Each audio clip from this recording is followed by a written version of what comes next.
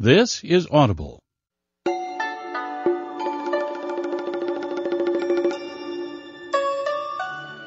Audible Inc. and Harlequin present The Iron King, written by Julie Kagawa, read by Christine Vam.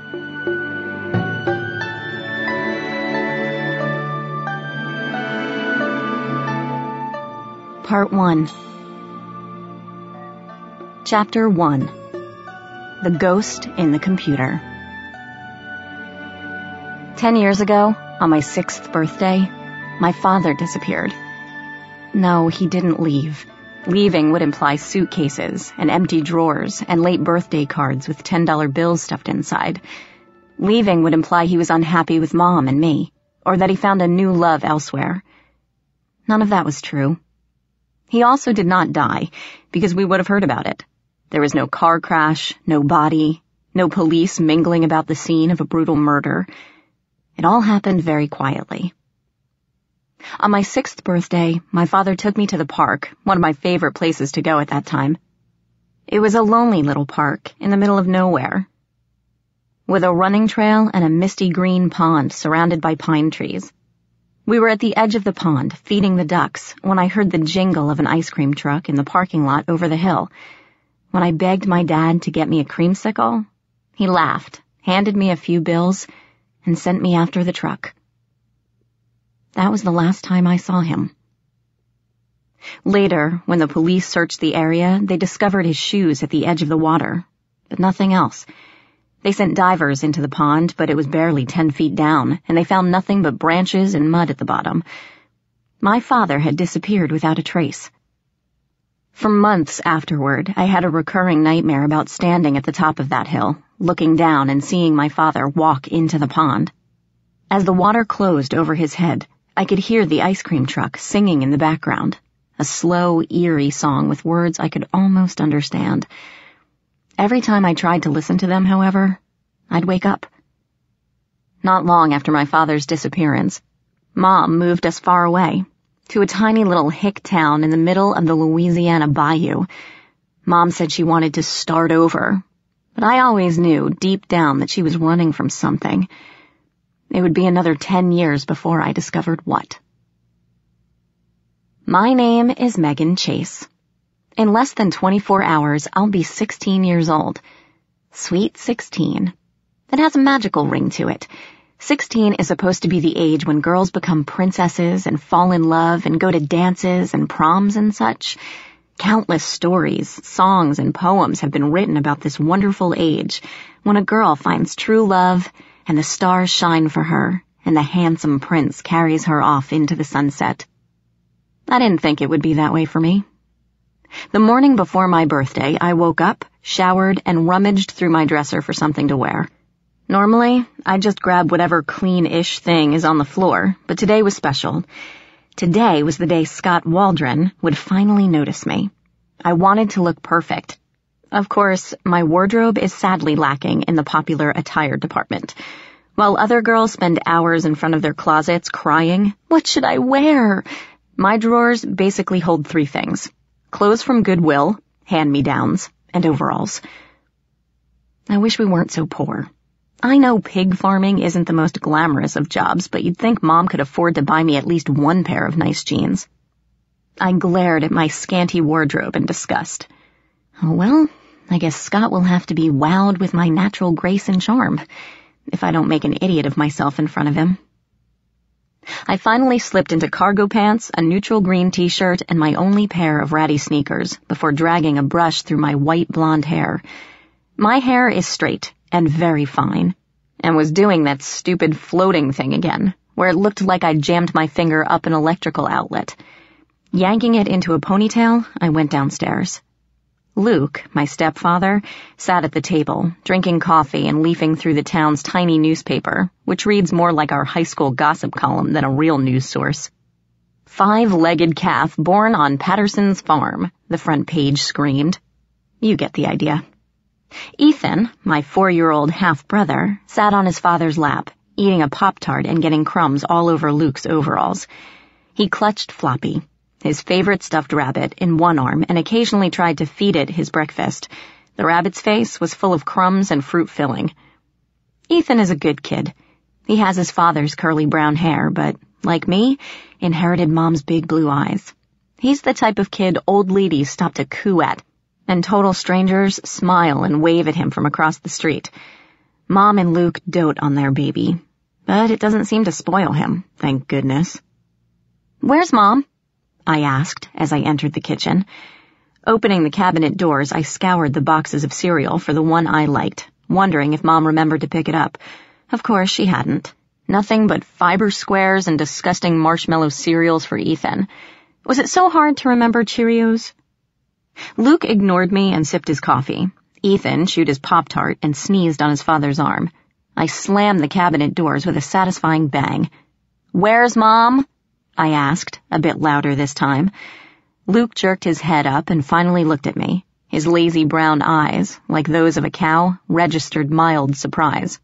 "Oh, hello, Meg," he said calmly. "I didn't hear you come in. Would you say?" I sighed and repeated my question for the third time. "She had a meeting with some of the ladies at church," Luke murmured, turning back to his paper. "She won't be back for a few hours, so you'll have to take the bus." I always took the bus. I just wanted to remind Mom that she was supposed to take me to get a learner's permit this weekend. With Luke, it was hopeless. I could tell him something 14 different times, and he'd forget it the moment I left the room. It wasn't that Luke was mean or malicious, or even stupid. He adored Ethan, and Mom seemed truly happy with him. But every time I spoke to my stepdad, he would look at me with genuine surprise, as if he'd forgotten I lived here too. I grabbed a bagel from the top of the fridge and chewed it sullenly, keeping an eye on the clock. Bo, our German shepherd, wandered in and put his big head on my knee. I scratched him behind the ears and he groaned. At least the dog appreciated me. Luke stood, gently placing Ethan back in his seat. "All right, big guy," he said, kissing the top of Ethan's head. "Dad has to fix the bathroom sink, so you sit there and be good. When I'm done, we'll go feed the pigs, okay?" "'Kay," Ethan chirped, swinging his chubby legs. "Floppy wants to see if Miss Daisy had her babies yet." Luke's smile was so disgustingly proud I felt nauseous. "Hey, Luke," I said as he turned to go. "Bet you can't guess what tomorrow is." He didn't even turn around. "I don't know, Meg. If you have plans for tomorrow, talk to your mother." He snapped his fingers, and Bo immediately left me to follow him. Their footsteps faded up the stairs, and I was alone with my half-brother. Ethan kicked his feet, regarding me in that solemn way of his. "I know," he announced softly, putting his Pop-Tart on the table. "Tomorrow's your birthday, isn't it? Floppy told me, and I remembered."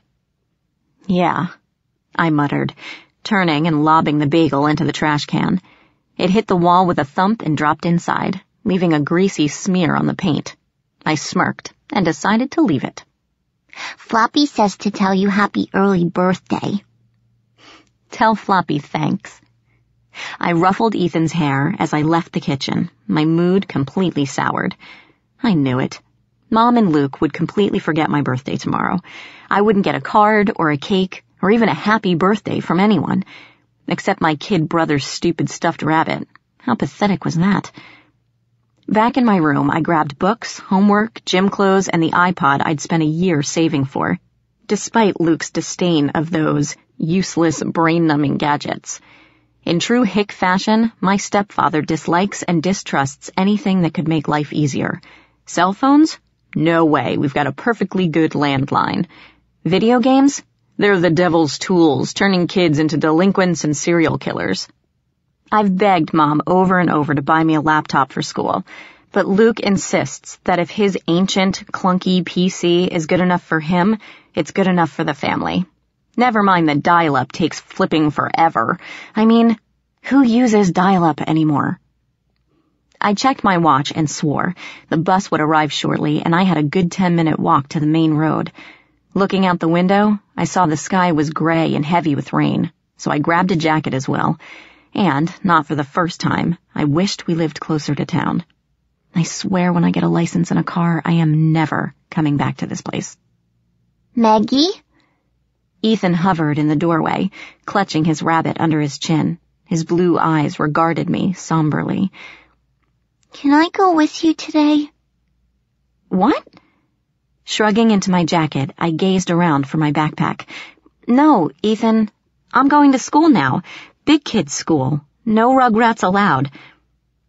I turned away, only to feel 2 small arms wrap around my leg.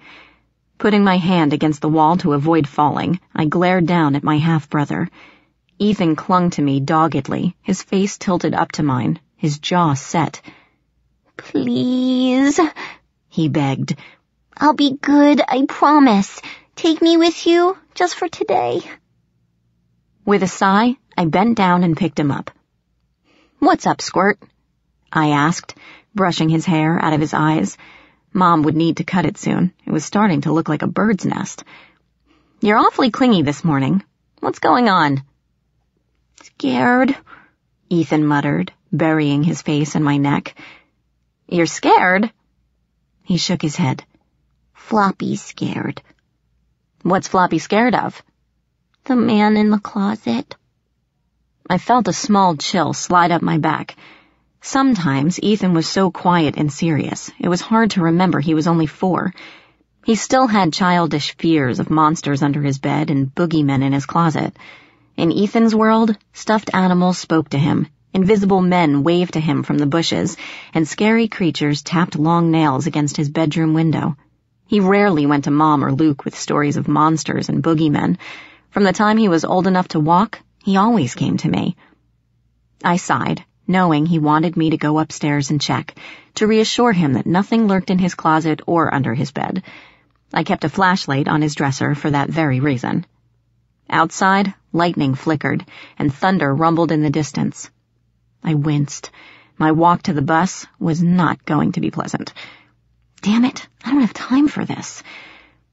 Ethan pulled back and looked at me, eyes pleading. I sighed again. Fine, I muttered, putting him down.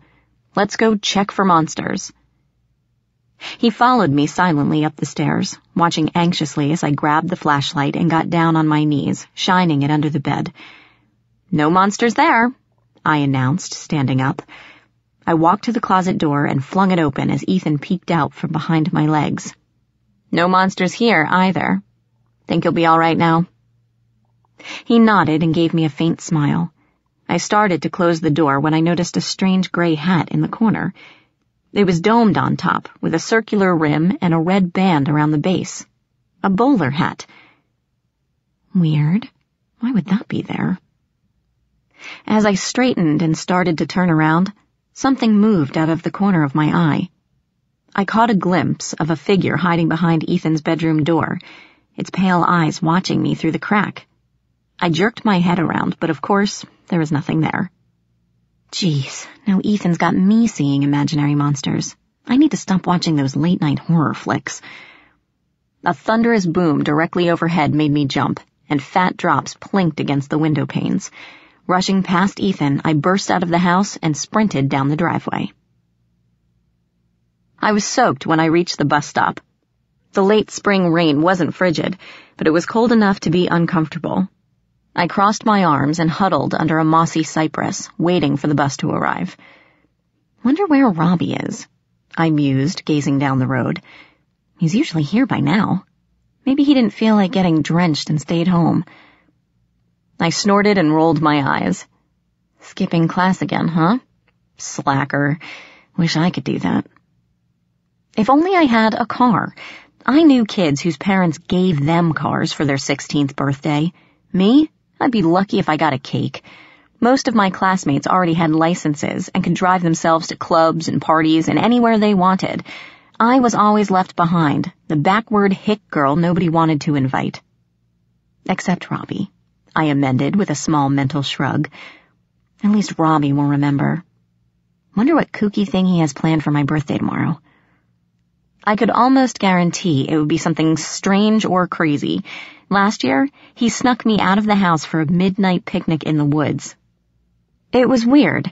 I remembered the glen and the little pond with the fireflies drifting over it, but though I explored the woods behind my house countless times since then, I never found it again.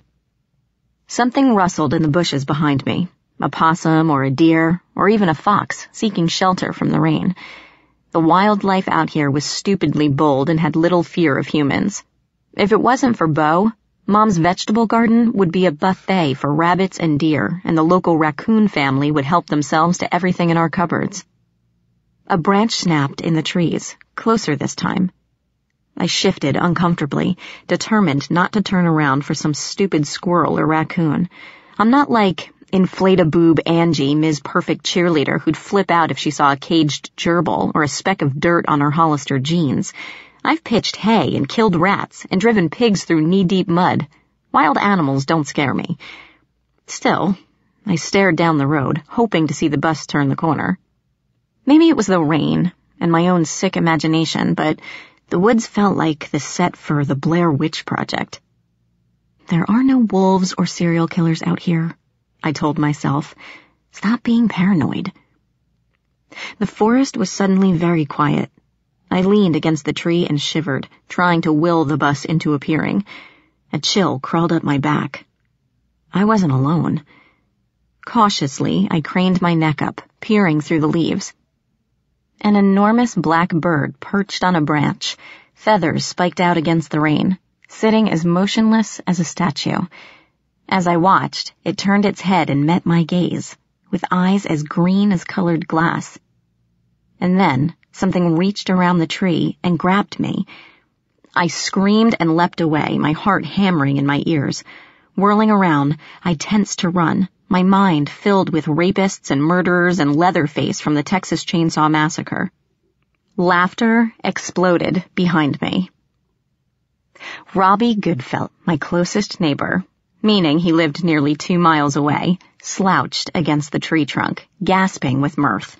Lanky and tall in tattered jeans and an old t-shirt, he paused to look at my pale face before cracking up again.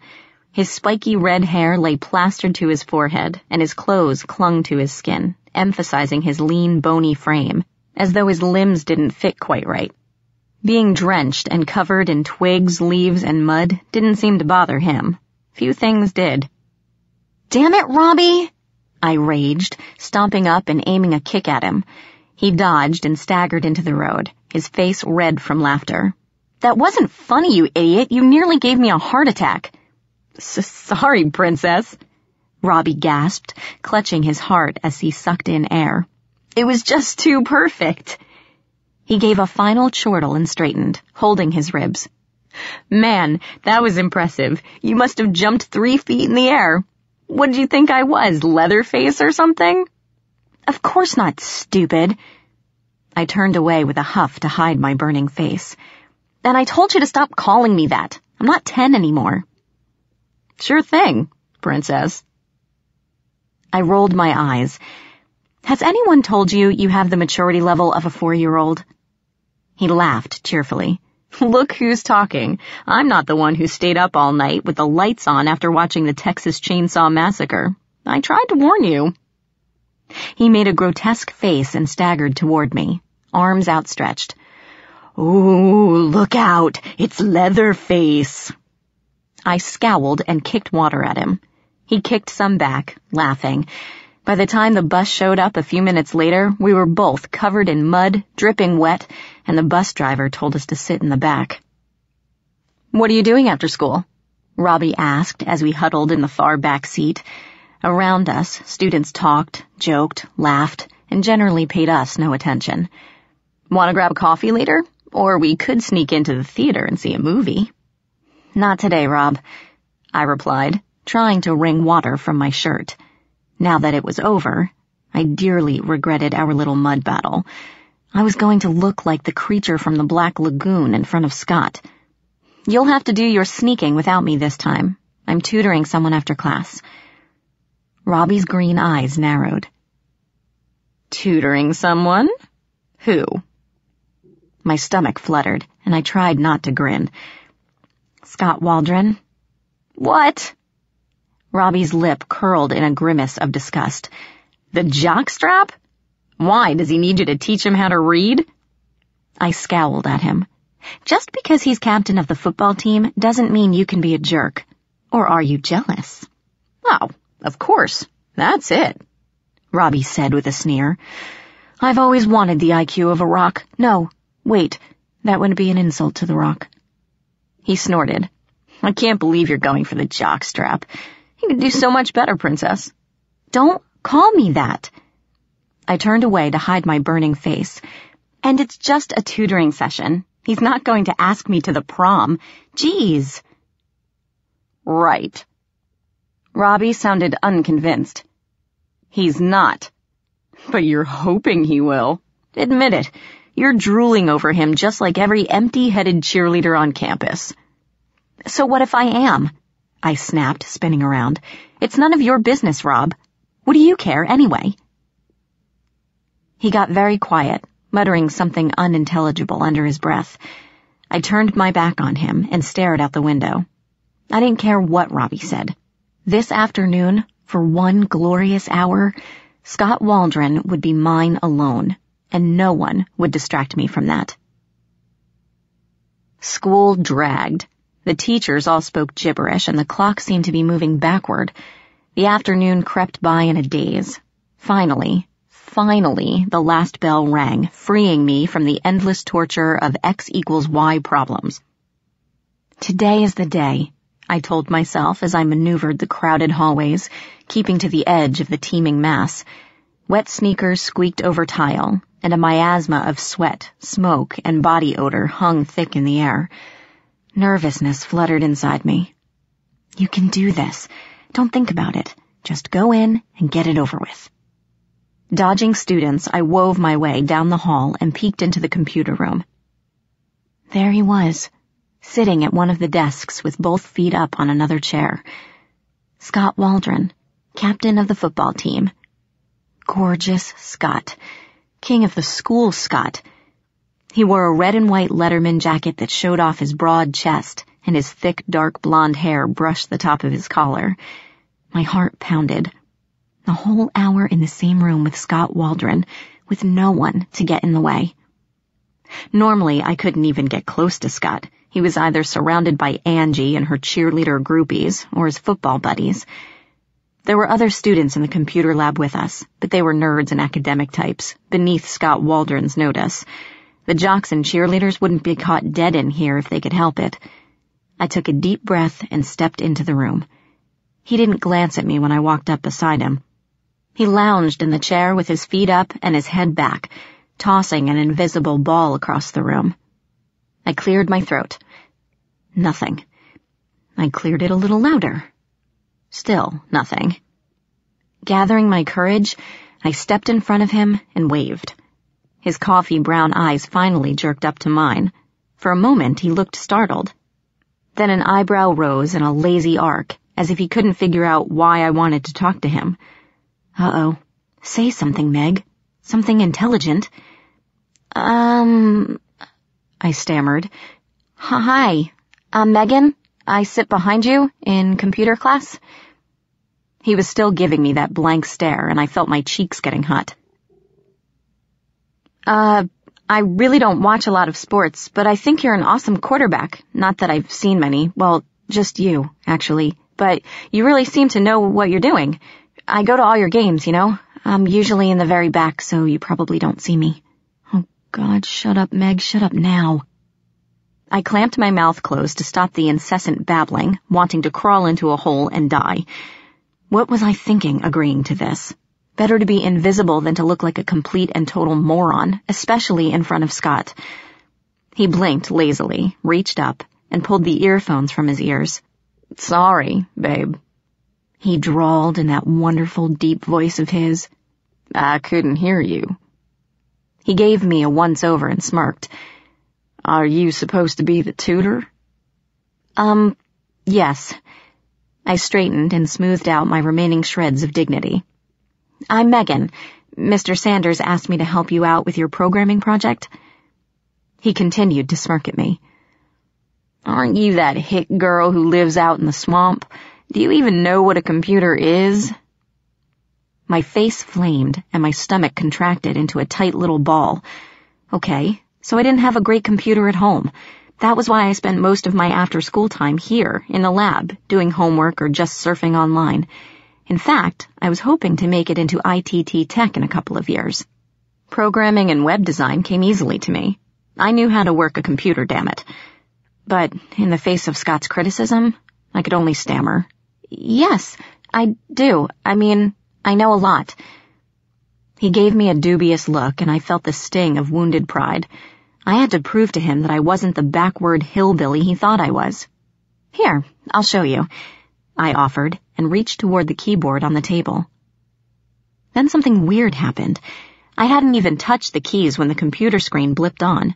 When I paused, my fingers hovering over the board, words began to scroll across the blue screen. Megan Chase, we see you. We're coming for you. I froze. The words continued, those 3 sentences, over and over. Megan Chase, we see you. We're coming for you. Megan Chase, we see you. We're coming for you. Megan Chase, we see you. We're coming for you. Over and over until it completely filled the screen. Scott leaned back in his seat, glaring at me, then at the computer. What is this? He asked, scowling. What the hell are you doing, freak? Pushing him aside, I shook the mouse, punched escape, and pressed Control-Alt-Delete to stop the endless string of words. Nothing worked. Suddenly, without warning, the words stopped, and the screen went blank for a moment. Then, in giant letters, another message flashed into view. Scott Waldron peeks at guys in the shower room. ROFL. I gasped. The message began to scroll across all the computer screens, wending its way around the room, with me powerless to stop it. The other students at the desks paused, shocked for a moment, then began to point and laugh. I could feel Scott's gaze like a knife in my back. Fearfully, I turned to find him glaring at me, chest heaving. His face was crimson, probably from rage or embarrassment, and he jabbed a finger in my direction. You think that's funny, swamp girl? Do you? Just wait. I'll show you funny. You just dug your own grave, bitch. He stormed out of the room with the echo of laughter trailing behind him. A few of the students gave me grins, applause, and thumbs up. One of them even winked at me. My knees were shaking. I dropped into a chair and stared blankly at the computer screen, which suddenly flicked off, taking the offensive message with it. But the damage was already done. My stomach roiled, and there was a stinging sensation behind my eyes. I buried my face in my hands. I'm dead. I'm so dead. That's it. Game over, Megan. I wonder if Mom will let me move to a boarding school in Canada. A faint snicker cut through my bleak thoughts, and I raised my head. Crouched atop the monitor, silhouetted black against the open window, was a tiny, misshapen thing. Spindly and emaciated, it had long, thin arms and huge bat-like ears. Slitted green eyes regarded me across the table, gleaming with intelligence. It grinned, showing off a mouthful of pointed teeth that glowed with neon blue light, before it vanished like an image on the computer screen. I sat there a moment, staring at the spot where the creature had been, my mind spinning in a dozen directions at once. Okay, great. Not only does Scott hate me, I'm starting to hallucinate as well. Megan Chase, victim of a nervous breakdown the day before she turned 16. Just send me off to the loony bin, 'cause I sure won't survive another day at school. Dragging myself upright, I shuffled, zombie-like, into the hall. Robbie waited for me by the lockers, a soda bottle in each hand. Hey, princess, he greeted as I shambled past. You're out early. How'd the tutoring session go? Don't call me that, I muttered, banging my forehead into my locker. And the tutoring session went fabulous. Please kill me now. That good, huh? He tossed me a diet soda, which I barely caught, and twisted open his root beer in a hiss of foam.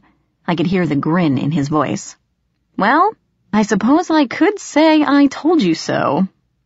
I glared daggers at him, daring him to continue.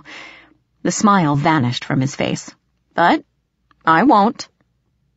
He pursed his lips, trying not to grin, 'cause that would just be wrong. What are you doing here, anyway? I demanded. The buses have all left by now. Were you lurking by the computer lab like some creepy stalker guy? Rob coughed loudly and took a long sip of his root beer. Hey, I was wondering, he continued brightly. What are you doing for your birthday tomorrow? Hiding in my room with the covers over my head, I thought, but shrugged and yanked open my rusty locker. I don't know, whatever. I don't have anything planned. I grabbed my books, stuffed them in my bag, and slammed the locker door. Why? Robbie gave me that smile that always makes me nervous, a grin that stretched his entire face so that his eyes narrowed to green slits. I've got a bottle of champagne I managed to swipe from the wine cabinet, he said in a low voice, waggling his eyebrows. How about I come by your place tomorrow? We can celebrate your birthday in style. I'd never had champagne. I did try a sip of Luke's beer once, and I thought I was going to throw up. Mom sometimes brought home wine in a box, and that wasn't terrible, but I wasn't much of an alcohol drinker. What the hell? You're only 16 once, right? Sure, I told Robbie and gave a resigned shrug. Sounds good. Might as well go out with a bang. He cocked his head at me. You okay, princess? What could I tell him? That the captain of the football team, who I'd been crushing on for 2 years, was out to get me? That I was seeing monsters at every turn? And that the school computers were either hacked or possessed? Yeah, right. I'd get no sympathy from the school's greatest prankster. Knowing Robbie, he'd think it was a brilliant joke and congratulate me. If I didn't know him better, I might even think he set it up. I just gave him a tired smile and nodded. I'm fine. I'll see you tomorrow, Robbie. See you then, princess. Mom was late picking me up again. The tutoring session was only supposed to be an hour, but I sat on the curb in the drizzling rain for another good half hour, contemplating my miserable life and watching cars pull in and out of the parking lot. Finally, her blue station wagon turned the corner and pulled to a stop in front of me. The front seat was filled with grocery bags and newspapers, so I slid into the back. Meg, you're sopping wet, cried my mother, watching me from the rearview mirror. Don't sit on the upholstery. Get a towel or something. Didn't you bring an umbrella? Nice to see you too, Mom, I thought, scowling as I grabbed a newspaper off the floor and put it on the seat. No, how was your day? Or, sorry I'm late. I should have abandoned the stupid tutoring session with Scott and taken the bus home. We drove in silence. People used to tell me I looked like her, that is, before Ethan came along and swallowed up the spotlight. To this day, I don't know where they saw the resemblance. Mom is one of those ladies who looks natural in a 3-piece suit and heels. Me? I like baggy cargo pants and sneakers. Mom's hair hangs in thick golden ringlets. Mine is limp and fine, almost silver if it catches the light just right. She looks regal and graceful and slender. I just look skinny. Mom could have married anyone in the world, a movie star, a rich business tycoon, but she chose Luke the pig farmer and a shabby little farm out in the sticks. Which reminded me. Hey, Mom, don't forget you have to take me to get a permit this weekend. Oh, Meg, Mom sighed. I don't know. I've got a lot of work this week, and your father wants me to help him fix the barn. Maybe next week. Mom, you promised. Megan, please. I've had a long day. Mom sighed again and looked back at me in the mirror. Her eyes were bloodshot and ringed with smeared mascara. I shifted uncomfortably. Had Mom been crying? What's up? I asked cautiously. She hesitated. There was an accident at home, she began, and her voice made my insides squirm. Your father had to take Ethan to the hospital this afternoon. She paused again, blinking rapidly, and took a short breath. Bo attacked him. What? My outburst made her start. Our German Shepherd attacking Ethan? Is Ethan all right? I demanded, feeling my stomach twist in fear. Yes. Mom gave me a tired smile. Very shaken up, but nothing serious, thank God. I breathed a sigh of relief. What happened? I asked, still unable to believe our dog actually attacked a family member. Bo adored Ethan. He got upset if anyone even scolded my half-brother. I'd seen Ethan yanking on Beau's fur, ears, and tail, and the dog barely responded with a lick. I'd seen Beau take Ethan's sleeve and gently tug him back from the driveway. Our German Shepherd might be a terror to squirrels and deer, but he'd never even shown teeth to anyone in the house. Why did Beau go crazy like that? Mom shook her head. I don't know. Luke saw Beau run up the stairs, then heard Ethan screaming. When he got to his room, he found the dog dragging Ethan across the floor. His face was badly scratched, and there were bite marks on his arm. My blood ran cold. I saw Ethan being mauled, imagined his absolute terror when our previously trustworthy shepherd turned on him. It was so hard to believe, like something out of a horror movie. I knew Mom was just as stunned as I was. She'd trusted Beau completely. Still, Mom was holding back. I could tell by the way she pressed her lips together. There was something she wasn't telling me, and I was afraid I knew what it was. What will happen to Beau? Her eyes filled with tears, and my heart sank. We can't have a dangerous dog running around, Meg, she said, and I heard the plea for understanding. If Ethan asks, tell him that we found Beau another home. She took a deep breath and gripped the steering wheel tightly, not looking at me. It's for the safety of the family, Megan.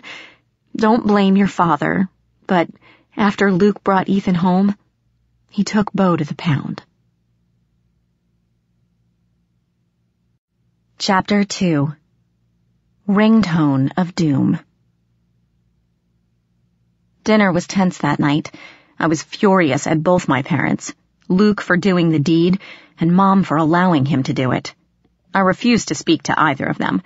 Mom and Luke talked between themselves about useless, trivial stuff, and Ethan sat clutching Floppy in silence.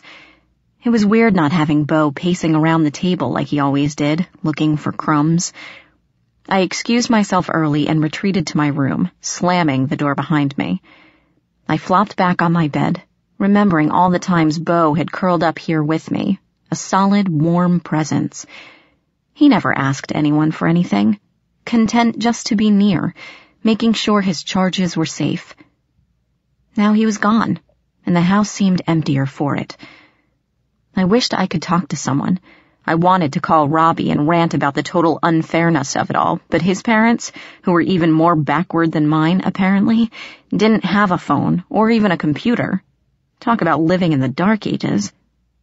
Rob and I made our plans at school, or sometimes he would just show up outside my window, having walked the 2 miles to my house. It was a total pain in the ass, something I fully intended to fix once I got my own car. Mom and Luke couldn't keep me in this isolated bubble forever. Maybe my next big purchase would be cell phones for both of us, and screw what Luke thought about it. This whole technology is evil thing was getting really old. I'd talk to Robbie tomorrow. I couldn't do it tonight. Besides, the only phone in my house was the landline in the kitchen, and I didn't want to vent about grown-up stupidity with them in the same room. That would be pushing it. There was a timid knock on the door, and Ethan's head peeked inside. Hey, Squirt. I sat up on the bed, swiping at a few stray tears. A dinosaur Band-Aid covered his forehead, and his right arm was wrapped in gauze. What's up? Mommy and Daddy sent Beau away.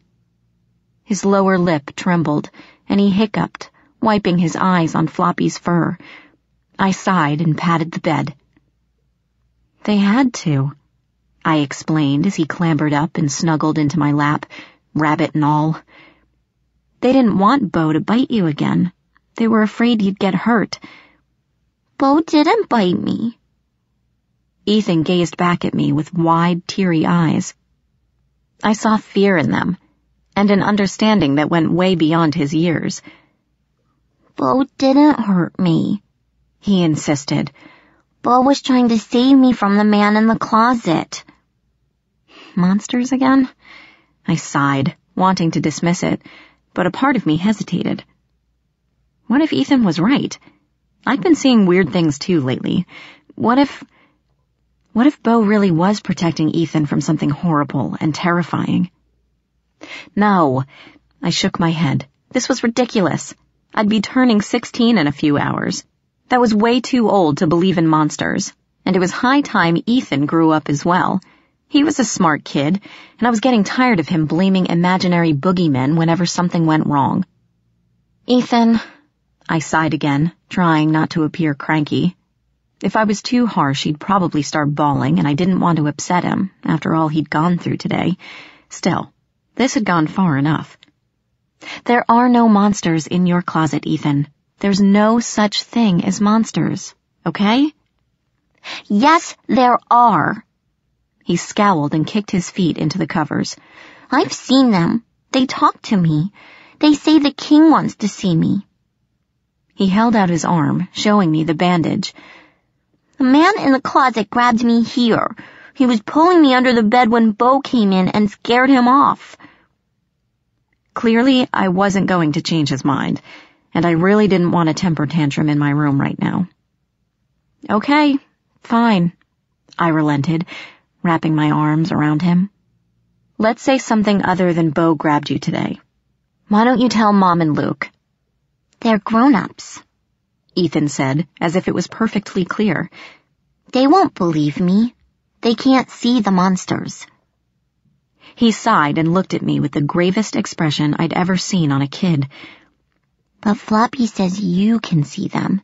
If you try hard enough, you can see through the mist and the glamour. Floppy says so. The what and the what? Ethan? Mom's voice floated outside the door and her silhouette appeared in the frame. Are you in here? Seeing us together, she blinked and offered a tentative smile. I glared back stonily. Mom ignored me. Ethan, honey, time to get ready for bed. It's been a long day. She held out her hand, and Ethan hopped down to pat across the room, dragging his rabbit behind him. Can I sleep with you and Daddy? I heard him ask, his voice small and scared. Oh, I guess so. Just for tonight, okay? Okay. Their voices faded away down the hall, and I kicked my door shut. That night, I had a strange dream about waking up and seeing Floppy, Ethan's stuffed rabbit, at the foot of my bed. In the dream, the rabbit was speaking to me, words that were grave and terrifying, filled with danger. It wanted to warn me, or it wanted me to help. I might have promised it something. The next morning, however, I couldn't remember much of the dream at all. I woke to the sound of rain drumming on the roof. My birthday seemed destined to be cold, ugly, and wet. For a moment, a heavy weight pressed at the back of my mind, though I didn't know why I felt so depressed. Then everything from the previous day came back to me, and I groaned. Happy birthday to me, I thought, burrowing under the covers. I'll be spending the rest of the week in bed, thanks. Megan? Mom's voice sounded outside my door, followed by a timid knock. It's getting late. Are you up yet? I ignored her and curled up farther into the covers. Resentment simmered as I thought of poor Bo, carted off to the pound. Mom knew I was mad at her, but she could stew in her guilt for a while. I wasn't ready to forgive and make up just yet. Megan, get up. You're going to miss the bus, said Mom, poking her head in the room. Her tone was matter-of-fact, and I snorted. So much for making up. I'm not going to school, I muttered from beneath the covers. I don't feel good. I think I've got the flu. Sick? On your birthday? That's unfortunate. Mom came into the room, and I peeked at her through a crack in the blankets. She remembered? Very sad, Mom continued, smiling at me and crossing her arms. I was going to take you to get a learner's permit after school today, but if you're sick... I popped up. Really? Well, I guess I don't feel all that bad. I'll just take some aspirin or something. I thought so. Mom shook her head as I bounced to my feet. I'm helping your father fix the barn this afternoon, so I can't pick you up. But as soon as you get home, we'll go to the license bureau together. That sound like a good birthday present? I barely heard her. I was too busy racing around the room, grabbing clothes and getting my stuff together. The sooner I got through the day, the better. I was stuffing homework into my backpack when the door creaked open again. Ethan peeked in the doorway, his hands behind his back, a shy, expectant smile on his face. I blinked at him and pushed back my hair. "What do you need, Squirt?" With a grin, he stepped forward and held out a folded piece of paper. Bright crayon drawings decorated the front. A smiley-faced sun hovered over a little house with smoke curling from the chimney. "Happy birthday, Meggie," he said, quite pleased with himself. "See how I remembered?" Smiling, I took the homemade card and opened it. Inside, a simple crayon drawing of our family smiled back. Stick figures of Mom and Luke, me and Ethan, holding hands, and a four-legged critter that had to be Bo. I felt a lump in my throat, and my eyes watered for just a moment. "You like it?" Ethan asked, watching me anxiously. "I love it," I said, ruffling his hair. "Thank you. Here, why don't you put it on the fridge so everyone can see what a great artist you are?" He grinned and scampered off, clutching the card, and I felt my heart get a little bit lighter. Maybe today wouldn't be so terrible after all. "So, your mom is taking you to get a permit today?" Robbie asked as the bus pulled into the school parking lot.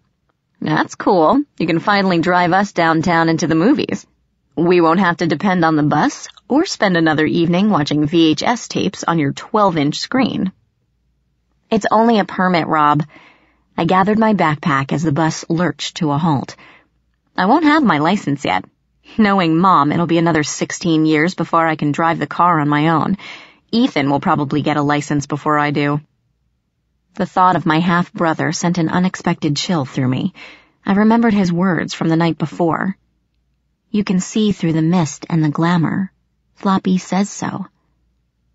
Stuffed rabbit aside, I had no idea what he was talking about. As I walked down the bus steps, a familiar figure broke away from a large group and came striding toward me. Scott. My stomach twisted, and I gazed around for a suitable escape route, but before I could flee into the crowd, he was already in front of me. "Hey." His voice, drawling and deep, made me shiver. Terrified as I was, he was still gorgeous, with his damp blonde hair falling in unruly waves and curls on his forehead. For some reason, he seemed nervous today, running his hands through his bangs and gazing around. He hesitated, narrowing his eyes. "What's your name again?" "Megan," I whispered. "Oh, yeah." Stepping closer, he glanced back at his friends and lowered his voice. "Listen, I feel bad about the way I treated you yesterday. It was uncalled for. I'm sorry." For a moment, I didn't understand what he was saying. I'd been expecting threats, taunts, or accusations. Then a great balloon of relief swelled inside me as his words finally registered. Oh, I stammered, feeling my face heat. "That's okay. Forget about it." "I can't," he muttered. "You've been on my mind since yesterday. I was a real jerk, and I'd like to make it up to you. He stopped, chewing his lip, then got it all out in a rush. "Do you want to eat lunch with me this afternoon?" My heart pounded. Butterflies swarmed madly in my stomach, and my feet felt like they were floating an inch off the ground. I barely had the voice to squeak a breathless, "Sure." Scott grinned, showing blindingly white teeth, and gave me a wink. "Hey guys, over here!" One of Scott's football buddies stood a few feet away, a camera phone in hand, pointed at us. "Smile for the birdie." Before I knew what was happening, Scott put a hand around my shoulder and pulled me close to his side. I blinked up at him, stunned, as my heart began racing around my chest. He flashed his dazzling grin at the camera, but I could only stare, stupefied like a moron. "Thanks, Meg," Scott said, breaking away from me. "See you at lunch." He smiled and trotted off toward the school with one final wink.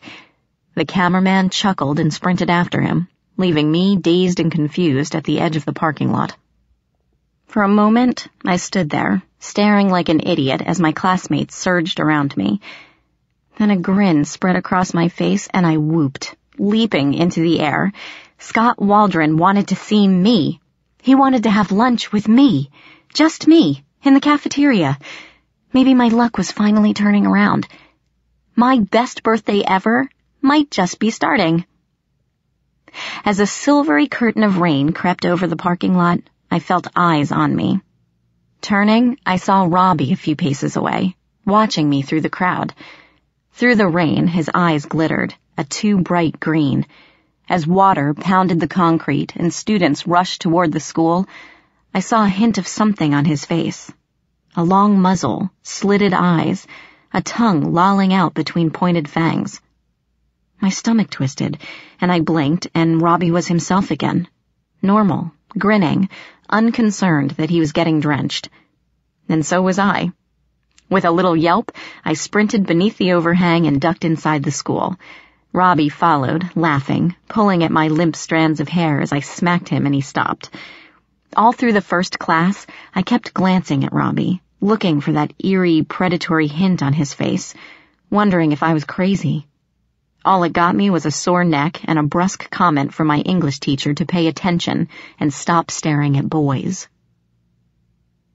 When the lunch bell rang, I leapt up, my heart fluttering 100 miles a minute. Scott was waiting for me in the cafeteria.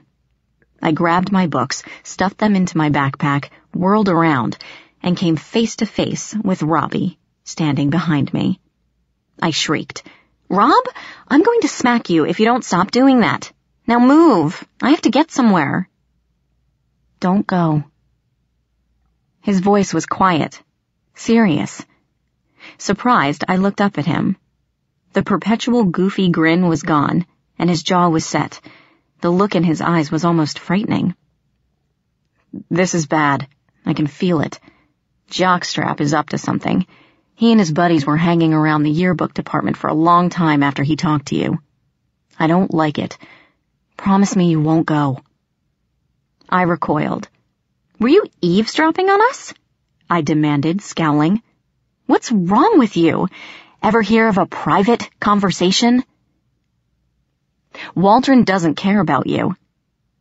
Robbie crossed his arms, daring me to contradict him. "He'll break your heart, Princess. Trust me. I've seen enough of his kind to know." Anger flared, anger that he dared stick his nose into my affairs, anger that he could be right. "Again, it's none of your business, Rob," I snapped, making his eyebrows arch. "And I can take care of myself, okay? Quit butting in where you're not wanted." Hurt glimmered briefly, but then it was gone. "Fine, Princess." He smirked, holding up his hands. "Don't get your royal pink panties in a twist. Forget I said anything." "I will." Tossing my head, I flounced out of the room without looking back. Guilt gnawed at me as I wove through the halls toward the cafeteria. I regretted snapping at Robbie, but sometimes his big brother act went too far. Still, Robbie had always been that way. Jealous, overprotective, forever looking out for me, like it was his job. I couldn't remember when I first met him. It felt like he'd always been there. The cafeteria was noisy and dim. I hovered just inside the door, looking for Scott, only to see him at a table in the middle of the floor, surrounded by cheerleaders and football jocks. I hesitated. I couldn't just march up to that table and sit down. Angie Whitman and her cheerleading squad would rip me to shreds. Scott glanced up and saw me, and a lazy smile spread over his face.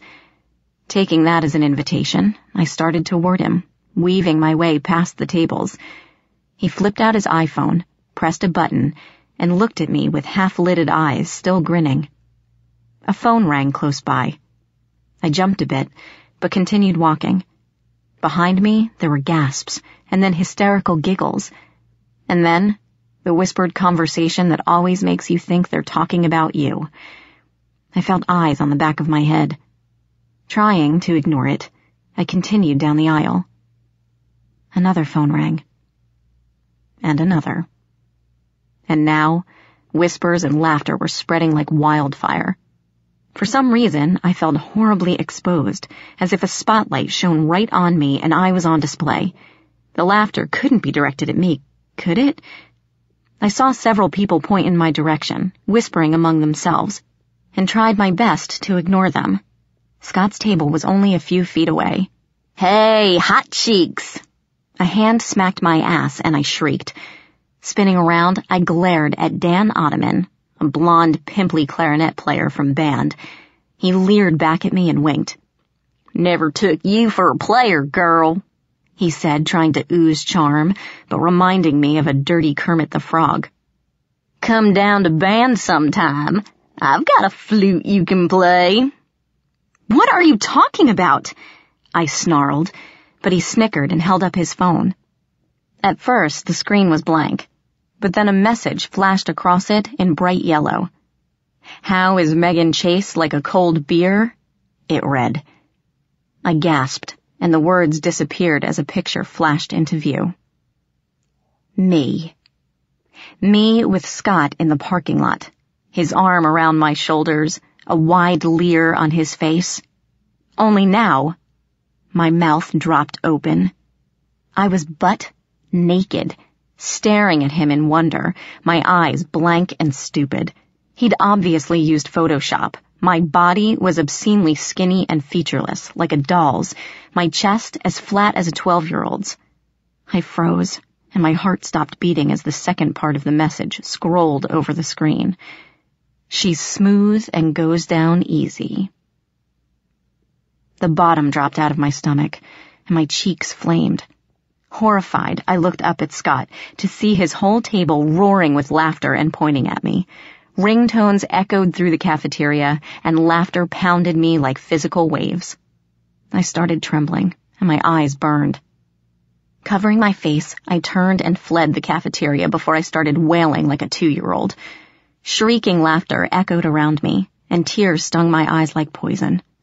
I managed to cross the room without tripping over benches or my feet, bashed open the doors, and escaped into the hallway. I spent nearly an hour in the corner stall of the girls' bathroom, sobbing my eyes out and planning my move to Canada, or possibly Fiji, somewhere far, far away. I didn't dare show my face to anyone in this state ever again. Finally, as the tears slowed and my gasping breaths returned to normal, I reflected on how miserable my life had become. I guess I should feel honored, I thought bitterly, holding my breath as a group of girls flocked into the bathroom. Scott took the time to personally ruin my life. I bet he's never done that to anyone else. Lucky me, I'm the world's biggest loser. Tears threatened again, but I was tired of bawling and held them back. At first, I planned to hole up in the bathroom until school ended. But if anyone missed me from class, this would be the first place they'd look. So, I finally gathered the courage to tiptoe down to the nurse's office and fake a horrid stomach ache so I could hide out there.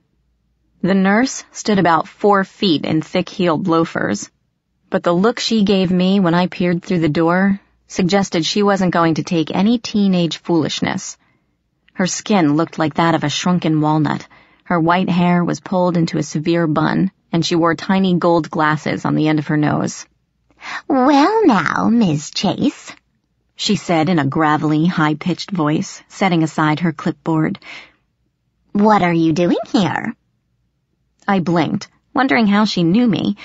I'd only been to the nurse's office once before, when a stray soccer ball hit me in the nose. Back then, the nurse was bony and tall, with an overbite that made her look like a horse. This plump, shriveled little woman was new, and slightly unnerving, with the way she stared at me. "I have a stomach ache," I complained, holding my navel like it was about to burst. "I just need to lie down for a few minutes." "Of course, Miss Chase. There are some cots in the back. I'll bring you something to make you feel better." I nodded and moved into a room divided by several huge sheets. Except for myself and the nurse, the room was empty. Perfect. I chose a corner cot and lay back on the paper-covered mattress. Moments later, the nurse appeared, handing me a Dixie cup full of something that bubbled and steamed. "Take this. You'll feel better," she said, pressing the cup into my hand. I stared at it. The fizzling white liquid smelled like chocolate and herbs, except stronger, somehow. A mix so potent it made my eyes water. "What is it?" I asked. The nurse just smiled and left the room. I took a cautious sip and felt warmth spread from my throat down to my stomach. The taste was incredible, like the richest chocolate in the world, with just a hint of bitter aftertaste.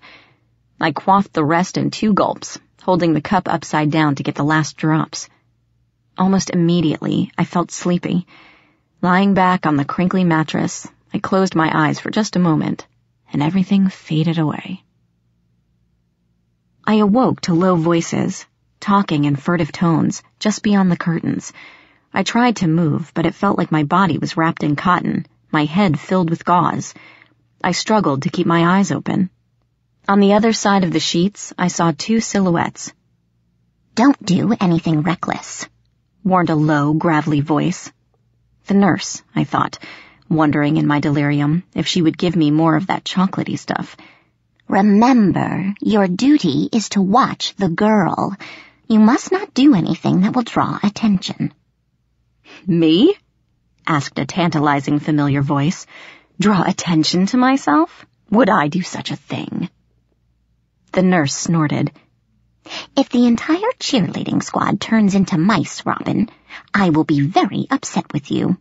Mortal adolescents are blind and cruel, you know that. You mustn't take revenge, no matter how you feel about the girl. Especially now.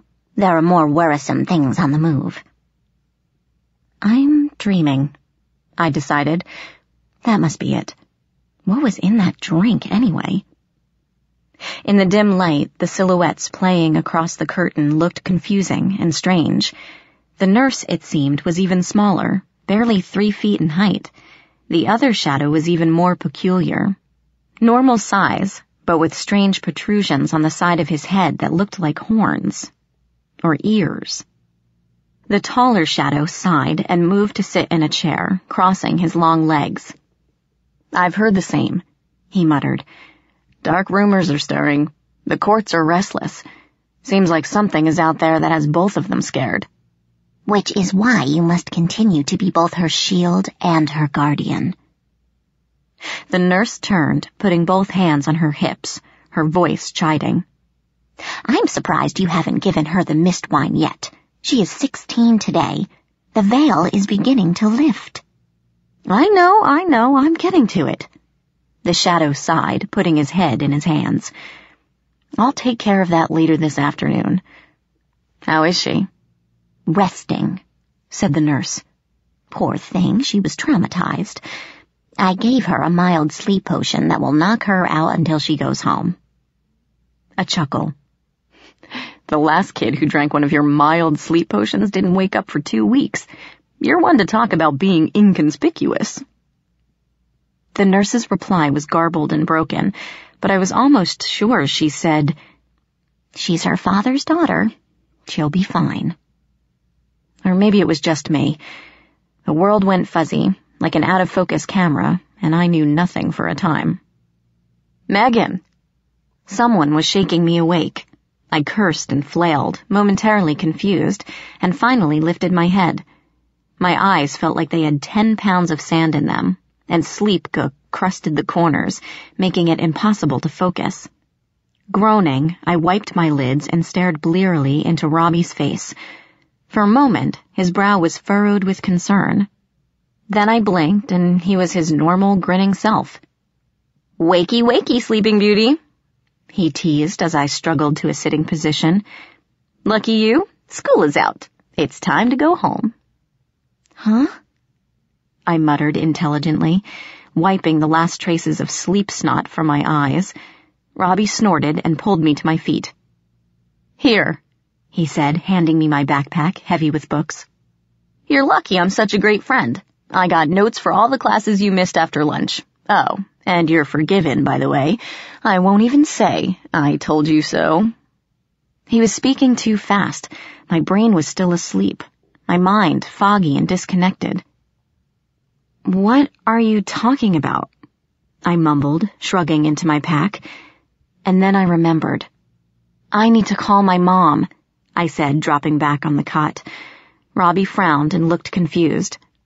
She has to come pick me up, I elaborated. No way am I getting on the bus ever again. Despair settled on me, and I hid my face in my hands. Look, Megan, Robbie said. I heard what happened. It's not a big deal. Are you on crack? I asked, glaring at him through my fingers. The whole school is talking about me.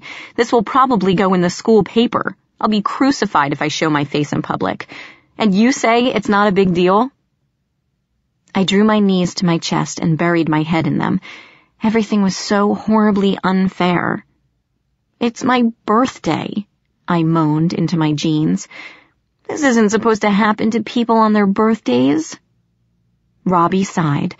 Dropping his bag, he sat down and put his arms around me, pulling me to his chest. I sniffled and shed a few tears into his jacket, listening to his heartbeat through his shirt. It thudded rapidly against his chest, like he'd been sprinting several miles. Come on. Robbie stood, pulling me up with him. You can do this, and I promise no one will care what happened today. By tomorrow, everyone will have forgotten about it. He smiled, squeezing my arm. Besides, don't you have a driver's permit to get? That one bright spark in the black misery of my life gave me hope. I nodded, steeling myself for what was to come. We left the nurse's office together, Robbie's hand clasped firmly around mine. Just stick close, he muttered as we neared the crowded part of the hallway.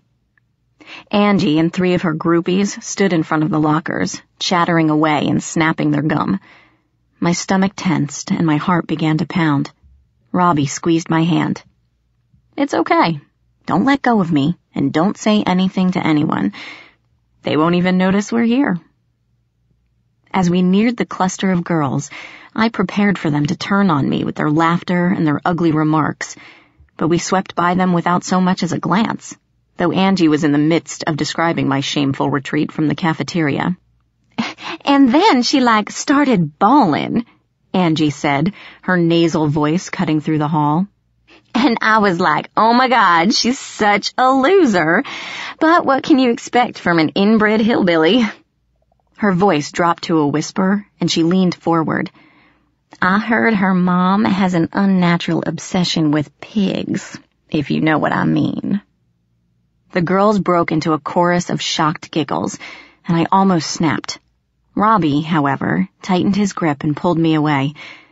I heard him mutter something under his breath and felt a shudder go through the air, like thunder with no sound.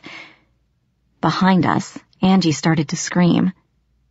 I tried to turn back, but Robbie yanked me onward, weaving through the crowd as the rest of the students jerked their heads toward the shrieking. But for a split second, I saw Angie covering her nose with her hands, and her screams were sounding more and more like the squeals of a pig. Chapter 3. The Changeling. The bus ride home was silent, at least between Robbie and me, partly because I didn't want to draw attention to myself, but mainly because I had a lot on my mind. We sat in the back corner, with me crushed against the window, staring at the trees flashing by. I had my iPod out and my headphones blasting my eardrums, but it was mostly an excuse not to talk to anyone. Angie's pig-like screams still echoed through my head. It was probably the most horrible sound I'd ever heard, and though she was a total bitch, I couldn't help but feel a little guilty. There was no doubt in my mind that Robbie had done something to her, though I couldn't prove it. I was actually afraid to bring it up. Robbie seemed like a different person now. Quiet, brooding, watching the kids on the bus with predator-like intensity. He was acting weird and creepy, and I wondered what was wrong with him. Then there was that strange dream, which I was beginning to think hadn't really been a dream at all. The more I thought about it, the more I realized that the familiar voice talking to the nurse had been Robbie's. Something was happening, something strange and creepy and terrifying. And the scariest part of all was that it wore a familiar, ordinary face. I snuck a glance at Robbie. How well did I know him? Really know him? He'd been my friend for longer than I could remember, and yet I'd never been to his house or met his parents. The few times I suggested meeting at his place, he'd always had some excuse not to. His folks were out of town, or they were remodeling the kitchen. A kitchen I'd never seen. That was strange, but what was weirder was the fact that I'd never wondered about it, never questioned it. Until now. Robbie was simply there, like he'd been conjured out of nothing, with no background, no home, and no past. What was his favorite music? Did he have goals in life? Had he ever fallen in love? Not at all, my mind whispered disturbingly. You don't know him at all. I shivered and looked out the window again. The bus lurched to a halt at a 4-way stop, and I saw we'd left the outskirts of town and were now heading into the boondocks, my neighborhood. Rain still spattered the windows, making the swampy marshlands blurry and indistinct, the trees fuzzy dark shapes through the glass. I blinked and straightened up in my seat. Deep in the swamp, a horse and rider stood beneath the limbs of an enormous oak, as still as the trees themselves. The horse was a huge black animal with a mane and a tail that rippled behind it, even drenched as it was. Its rider was tall and lean, garbed in silver and black. A dark cape fluttered from its shoulders. Through the rain, I caught the barest glimpse of a face. Young, pale, strikingly handsome, staring right at me. My stomach lurched and I caught my breath.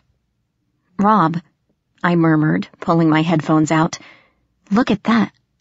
Robbie's face was inches from mine, staring out the window. His eyes narrowed to green slits, hard and dangerous. My stomach twisted and I leaned away from him, but he didn't notice me. His lips moved and he whispered one word, so soft I barely caught it, even as close as we were. Ash. Ash, I repeated. Who's Ash? The bus coughed and lurched forward again. Robbie leaned back, his face so still it could have been carved from stone. Swallowing, I looked out the window. But the space beneath the oak was empty. Horse and rider were gone, like they'd never existed. The weirdness kept getting weirder. Who's Ash? I repeated, turning back to Robbie, who seemed to be in his own world. Robbie? Hey! I poked him in the shoulder. He twitched and finally looked at me. Who is Ash? Ash? For a moment, his eyes were bright and feral, his face like that of a wild dog. Then he blinked and was normal again. Oh, he's just an old buddy of mine, from long ago. Don't worry about it, Princess. His words slid over me strangely, like he was willing me to forget simply by requesting it. I felt a prickle of annoyance that he was hiding something, but it quickly faded, because I couldn't remember what we were talking about. At our curb, Robbie leaped up as if the seat was on fire and rushed out the door. Blinking at his abrupt departure, I put my iPod safely in my backpack before leaving the bus. The last thing I wanted was for the expensive thing to get wet. I have to go, Robbie announced when I joined him on the pavement. His green eyes swept through the trees as if he expected something to come crashing out of the woods. I gazed around, but except for some bird trilling overhead, the forest was quiet and still. I, forgot something at home. He turned to me then, with an apologetic look. See you tonight, Princess? I'll bring that champagne over later, okay? Oh, I'd forgotten about that. Sure. Go straight home, okay? Robbie narrowed his eyes, his face intense. Don't stop, and don't talk to anyone you meet. Got it? I laughed nervously. What are you, my mom? Are you going to tell me not to run with scissors and to look both ways before crossing the street? Besides, I continued as Robbie smirked, looking more like his normal self, who would I meet way out here in the boondocks? The image of the boy on the horse suddenly came to mind, and my stomach did that strange little flop again. Who was he? And why couldn't I stop thinking about him, if he even existed at all? Things were getting really odd, If it wasn't for Robbie's weird reaction on the bus, I would think the boy was another of my crazy hallucinations. Fine. Robbie waved, flashing his mischievous grin. See you later, princess. Don't let Leatherface catch you on your way home. I kicked at him. He laughed, bounced away, and sprinted off down the road. Shouldering my backpack, I trudged up the driveway. Mom? I called, opening the front door. Mom, I'm home. Silence greeted me, echoing off the walls and floor, hanging heavy in the air. The stillness was almost a living thing, crouched in the center of the room, watching me with cold eyes. My heart began a loud, irregular thud in my chest. Something was wrong. Mom? I called again, venturing into the house.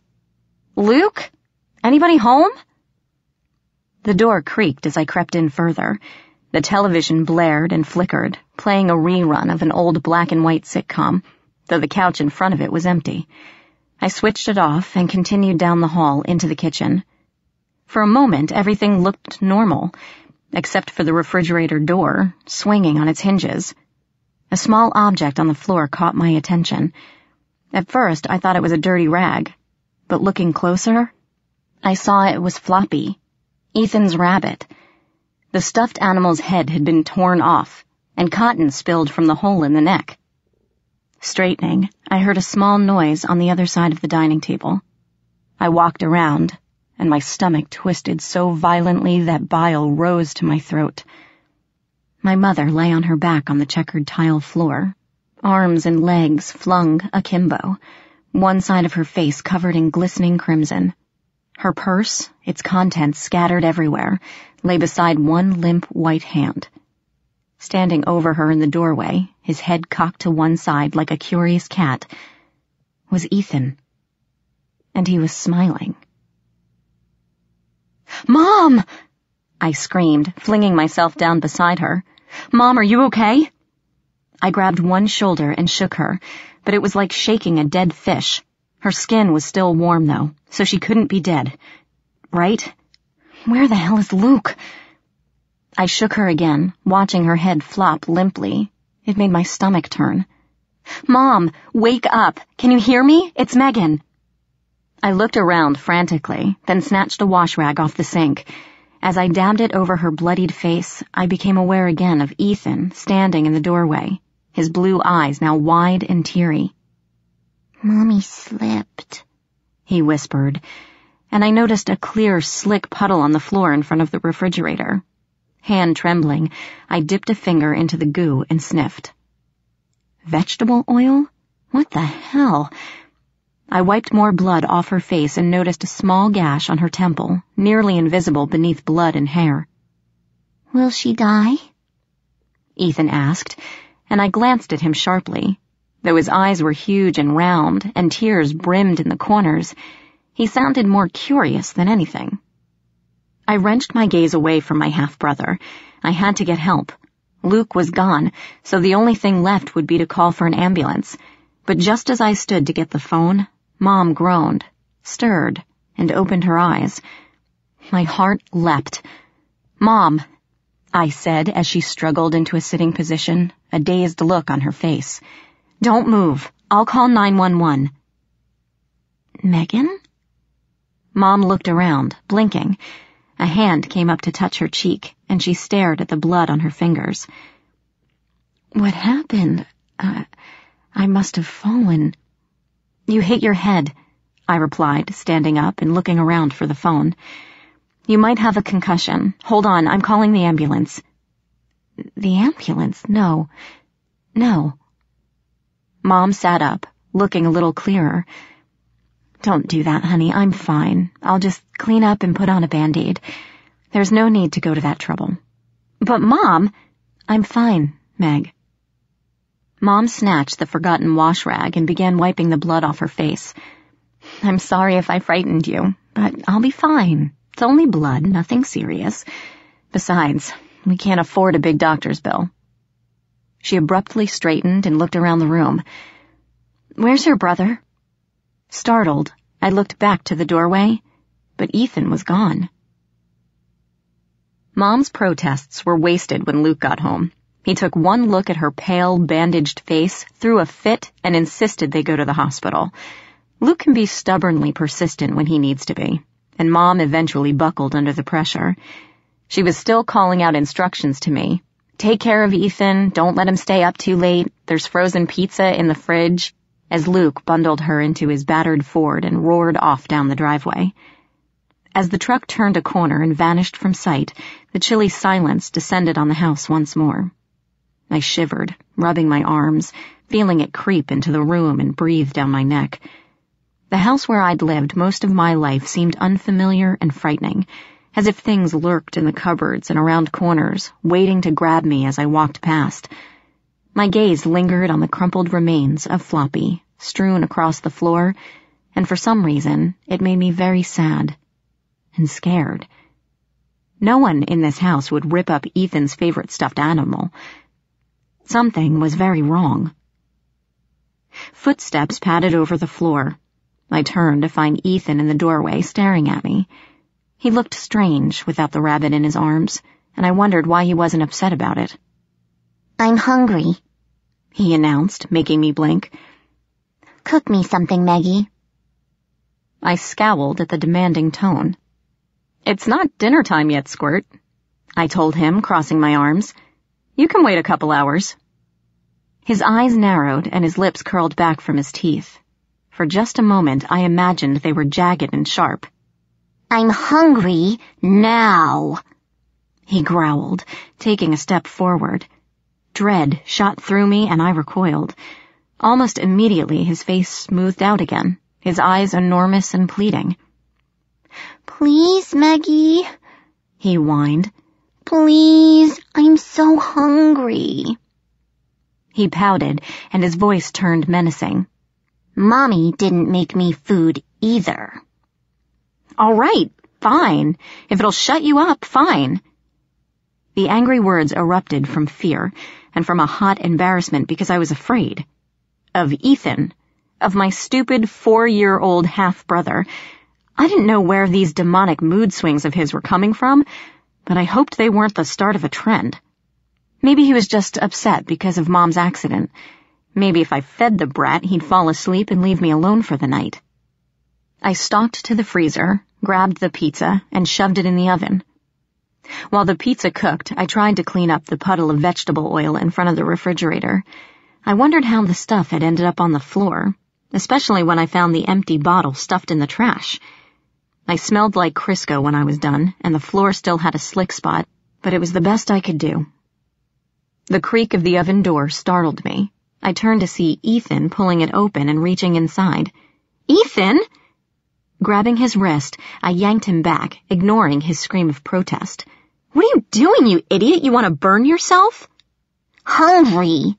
Sit down, I snapped, plunking him into a dining chair. He actually tried to hit me, the little ingrate.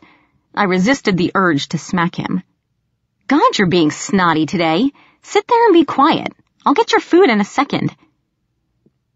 When the pizza came out, he fell on it like a wild thing, not waiting for it to cool. Astonished, I could only stare as he tore through the slices like a starved dog, barely stopping to chew as he gulped it down. Soon his face and hands were smeared with sauce and cheese, and the pizza was rapidly diminished. In less than 2 minutes he had consumed it all, down to the last crumb. Ethan licked his hands, then raised his eyes to me and frowned. Still hungry. You are not, I told him, snapping out of my daze. If you eat anything else, you'll get sick. Go play in your room or something. He stared at me with a baleful expression, and it seemed that his skin grew darker, wrinkled, and shriveled beneath his baby fat. Without warning, he leaped off the chair, rushed me, and sank his teeth into my leg. Ow! Pain laced through my calf like an electrical shock. Grabbing his hair, I tried prying his teeth from my skin, but he clung to me like a leech and bit down harder. It felt like glass shards stabbing into my leg. Tears blurred my vision, and my knees almost buckled from the pain. Megan! Robbie stood inside the front door, a backpack flung over his shoulder, his green eyes wide with shock. Ethan released me, jerking his head toward the shout. Blood smeared his lips. Seeing Robbie, he hissed and, there's no other way to put it, scuttled away from us and up the stairs, vanishing from sight. I shook so hard I had to sit down on the couch. My leg throbbed, and my breath came in short, uneven gasps. Blood, bright and vivid, seeped through my jeans like an unfurling blossom. Dazed, I stared at it, numbness deadening my limbs, freezing them in shock. Robbie crossed the room in 3 strides and knelt beside me. Briskly, as if he'd done this kind of thing before, he began rolling up the cuff of one pant leg. "Robbie?" I whispered as he bent over his task, his long fingers surprisingly gentle. "What's happening? Everything's going crazy. Ethan just attacked me, like a wild dog." "That wasn't your brother," Robbie muttered as he pushed back the material, revealing a bloody mess below my knee. An oval of jagged puncture wounds marred my leg, seeping blood, and the skin around them was already purpling. Rob whistled softly. "Nasty. Wait here. I'll be right back." "Like I'm going anywhere," I replied automatically, and then his previous statement sank in. "Wait a minute. What do you mean that wasn't Ethan? Who the hell else could it be?" Rob ignored me. Walking to his backpack, he opened it and pulled out a long, green-tinted bottle in a tiny crystal cup. I frowned. Why was he going for champagne now? I was hurt, in pain, and my kid brother had turned into a monster. I was certainly not in the mood for celebrating. With the utmost care, Robbie poured the champagne into the cup and walked back, being careful not to spill a single drop. "Here," he said, giving it to me. The cup sparkled in his hand. "Drink this. Where do you keep the towels?" I took it suspiciously. "In the bathroom. Just don't use Mom's good white ones." As Rob walked off, I peered into the tiny cup. There was barely enough for a swallow. It didn't look like champagne to me. I was expecting something fizzy, white or pink, sparkling in the glass.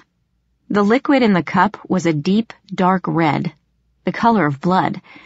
A fine mist writhed and danced on the surface. "What is this?" Robbie, returning from the bathroom with a white towel, rolled his eyes.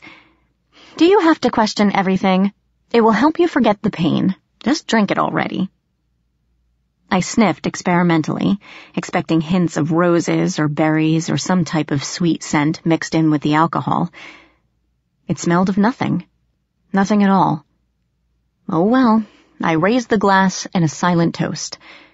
"Happy birthday to me." The wine filled my mouth, flooding my senses. It tasted of nothing and everything. It tasted of twilight and mist, moonlight and frost, emptiness and longing. The room swayed, and I fell back against the couch. It was so strong. Reality blurred at the edges, wrapping me in a fuzzy haze. I felt sick and sleepy all at once. By the time my senses cleared, Robbie was tying a bandage around my leg. I didn't remember him cleaning or dressing the wound. I felt numb and dazed, like a blanket had dropped over my thoughts, making it hard to concentrate. "There," Robbie said, straightening up. "That's done. At least your leg won't fall off." His eyes swept up to mine, anxious and assessing. "How are you feeling, Princess?" I said intelligently and tried to sweep the cobwebs from my brain. There was something I wasn't remembering, something important. Why was Robbie binding my leg? Had I hurt myself somehow? I bolted upright. "Ethan bit me!" I exclaimed, indignant and furious all over again. I turned on Robbie. "And you said that wasn't Ethan at all. What were you talking about? What's going on?" "Relax, Princess." Robbie tossed the bloody towel onto the floor and plopped onto a footstool. He sighed. "I was hoping it wouldn't come to this. My fault, I suppose. I shouldn't have left you alone today." What are you talking about? You weren't supposed to see this. Any of this. Robbie went on, to my utter confusion. He seemed to be talking more to himself than me. Your sight has always been strong. That was a given. Still, I didn't expect them to go after your family, too. This changes things. Rob, if you don't tell me what's going on... Robbie looked at me. His eyes gleamed, impish and feral. Tell you? Are you sure? His voice went soft and dangerous, and goosebumps crawled up my arms. Once you start seeing things, you won't be able to stop. People have gone mad with too much knowledge. He sighed, and the menace dropped from his eyes. I don't want that to happen to you, Princess. It doesn't have to be this way, you know. I can make you forget all of this. Forget? He nodded and held up the wine bottle. This is mist wine. You just had a swallow. A cup will make everything go back to normal. He balanced the bottle on 2 fingers, watching it sway back and forth. 1 cup and you'll be normal again. Your brother's behavior will not seem strange, and you won't remember anything weird or scary. You know what they say. Ignorance is bliss, right? Despite my uneasiness, I felt a slow flame of anger burning my chest. So, you want me to drink that stuff and just forget about Ethan? Just forget about my only brother. That's what you're saying. He raised an eyebrow. Well, when you put it like that. The burning grew hot and furious, searing away the fear. I clenched my fists. Of course I won't forget about Ethan. He's my brother. Are you really that inhuman, or just stupid? To my surprise, a grin spread over his face. He dropped the bottle, caught it, and put it on the floor. The first, he said, very softly. That threw me. What? Inhuman. He was still grinning at me, the smile stretching his whole mouth so that his teeth gleamed in the fading light. I warned you, Princess. I'm not like you. And now, neither is your brother. Despite the fear prickling my stomach, I leaned forward. Ethan? What do you mean? What's wrong with him? That wasn't Ethan. Robbie leaned back, crossing his arms. The thing that attacked you today is a changeling. Chapter 4. Puck. I stared at Robbie, wondering if this was another one of his stupid pranks. He sat there, observing me calmly, watching my reaction. Though he still wore a half grin, his eyes were hard and serious. He wasn't joking around. Changeling? I finally stammered, looking at him like he was insane. Is that some kind of fairy? Robbie finished for me. A changeling is a fairy offspring that has been switched with a human child, usually a trolls or goblins, though the fairy nobility, have been known to make the switch as well. Your brother has been replaced. That thing is not Ethan, any more than I am.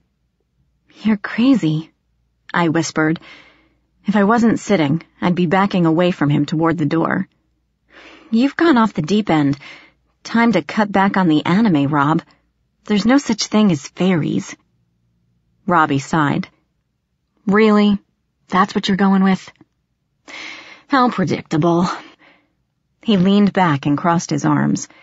I thought better of you, Princess. Thought better of me? I cried, leaping off the couch. Listen to yourself. You really expect me to believe that my brother is some kind of pixie with glitter dust and butterfly wings? Don't be stupid, Rob said mildly. You have no idea what you're talking about. You're thinking Tinkerbell, which is a typical human response to the word fairy. The real fae aren't like that at all. He paused a moment. Well, except for the Piskies, of course, but that's a different story altogether. I shook my head, my thoughts spinning in several directions at once. I can't deal with this right now, I muttered and staggered away from him.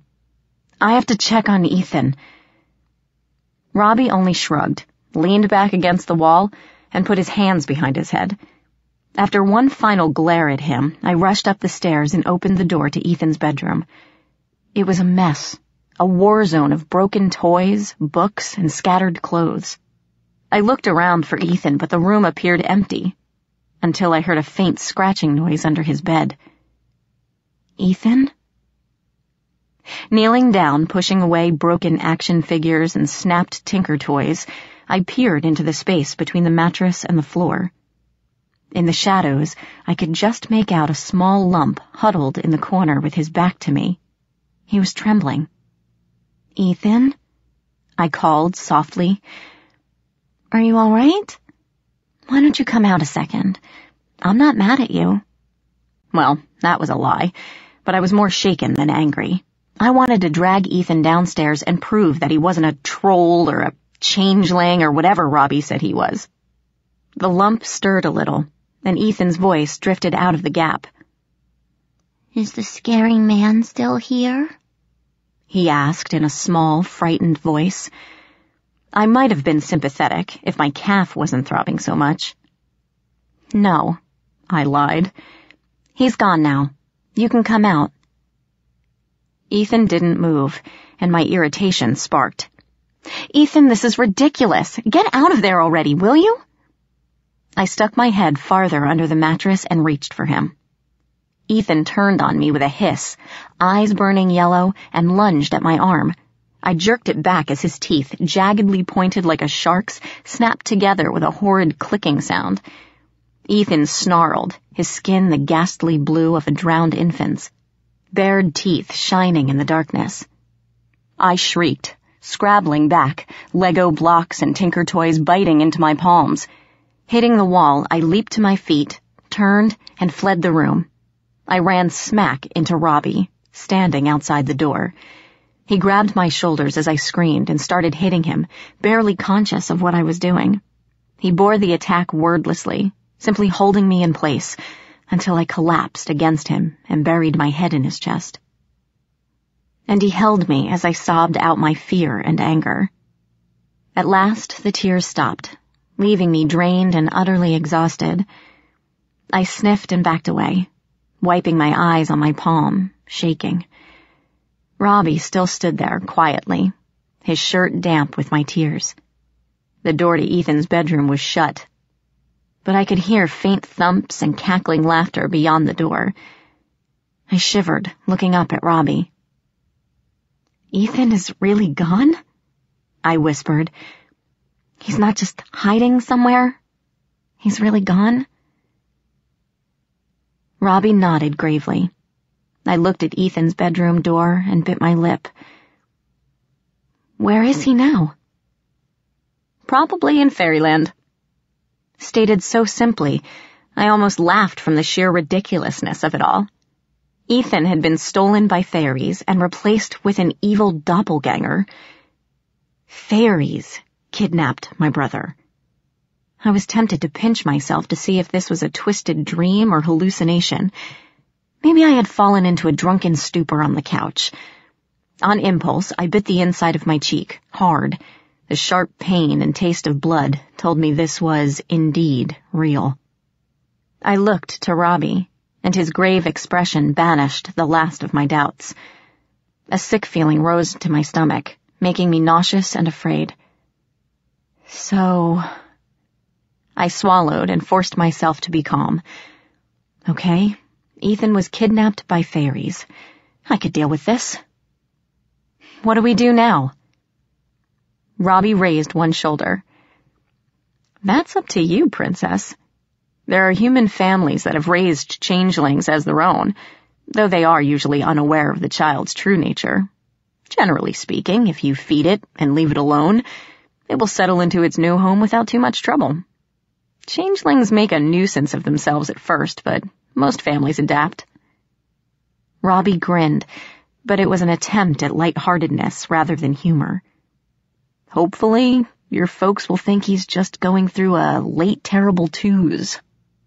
Robbie, that thing bit me and probably made Mom slip and fall in the kitchen. It's more than a nuisance. It's dangerous. I glared at Ethan's closed door and shuddered. I want it gone. I want my brother back. How do we get rid of it? Robbie sobered. Well, there are ways of getting rid of changelings, he began, looking uncomfortable. One old method is to brew beer or cook stew in eggshells, and that will make the changeling comment on the weirdness of it. But that method was for infants who'd been switched. Since the baby was too young to speak, the parents knew that the imposter was a changeling, and the real parents had to take it back. I don't think it'll work for someone older, like your brother. Great. What's another way? The other way is to beat the changeling near to death, until the screams force the Fae parents to return the real child. Barring that, you could stick him in the oven and cook him alive. Stop. I felt sick. I can't do any of those things, Robbie. I just can't. There has to be another way. Well... Rob looked hesitant and scratched the back of his neck. The only other way is to travel into the fairylands and take him back. Bringing the real child into the home again will force the changeling to leave. But... He paused as if on the verge of saying something, only to think better of it. But what? But you don't know who took your brother, and without that knowledge, you'll just be walking in circles. And if you're wondering, walking in circles in Fairyland is a very, very bad idea. I narrowed my eyes. I don't know who took him, I agreed, staring hard at Robbie. But you do.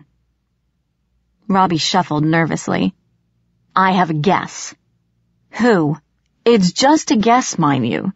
I could be wrong. Don't go jumping to conclusions. Robbie, he sighed. The Unseelie Court. The what? The Unseelie Court, Robbie repeated. The Court of Mab, Queen of Air and Darkness, sworn enemies of King Oberon and Queen Titania. Very powerful. Very nasty. Wait. I held up my hands. Oberon? Titania? Like from A Midsummer Night's Dream? Aren't those just ancient myths? Ancient, yes, Robbie said. Myths, no. The fairy lords are immortal. Those who have songs, ballads, and stories written about them never die. Belief, worship, imagination. We were born of the dreams and fears of mortals, and if we are remembered, even in some small way, we will always exist. You keep saying we, I pointed out, as though you're one of those immortal fairies, as though you're one of them. Robbie smiled, a proud, impish smile, and I gulped. Who are you, anyway? Ah, well. Robbie shrugged, trying to look modest and failing entirely. If you've read A Midsummer Night's Dream, you might remember me. There was this unfortunate incident, completely unplanned, where I gave someone a donkey's head and made Titania fall in love with him. I ran through the play in my mind. I'd read it in the 7th grade, but had forgotten most of the plot. There were so many characters, so many names to sift through, people falling in and out of love so often it was ridiculous. I remembered a few human names, Hermia, Helena, Demetrius. On the fairy side, there was Oberon and Titania and... Shit, I whispered, falling back against the wall. I stared at Robbie with new eyes. Robbie Goodfell. Robin. You're Robin Goodfellow. Robbie grinned. Call me Puck. Puck. The Puck was standing in my hallway. No way, I whispered, shaking my head. This was Robbie, my closest friend. I would have known if he was an ancient fairy. Wouldn't I? Frighteningly, the more I thought about it, the more likely it seemed. I'd never seen Robbie's house or his parents. The teachers all loved him, though he never did a lick of schoolwork and slept through most of the classes. And strange things happened when he was around. Mice and frogs ended up in desks, or names were switched around on term papers. Though Robbie Goodfell thought these scenarios absolutely hilarious, no one ever suspected him. No, I muttered again, backing away toward my room. That's impossible. Puck is a legend, a myth.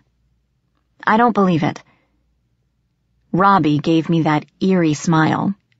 Then, Princess, by all means, let me assure you.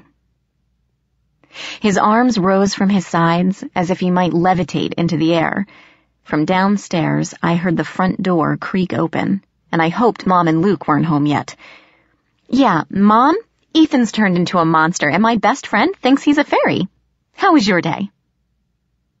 An enormous black bird swooped into the hallway. I yelped and ducked as the raven or crow or whatever it was made a beeline straight for Robbie and perched on his arm. They watched me, the pair of them, with glittering eyes, and Robbie smiled. A rush of wind, and suddenly the air was filled with screaming black birds, swooping in from the open door.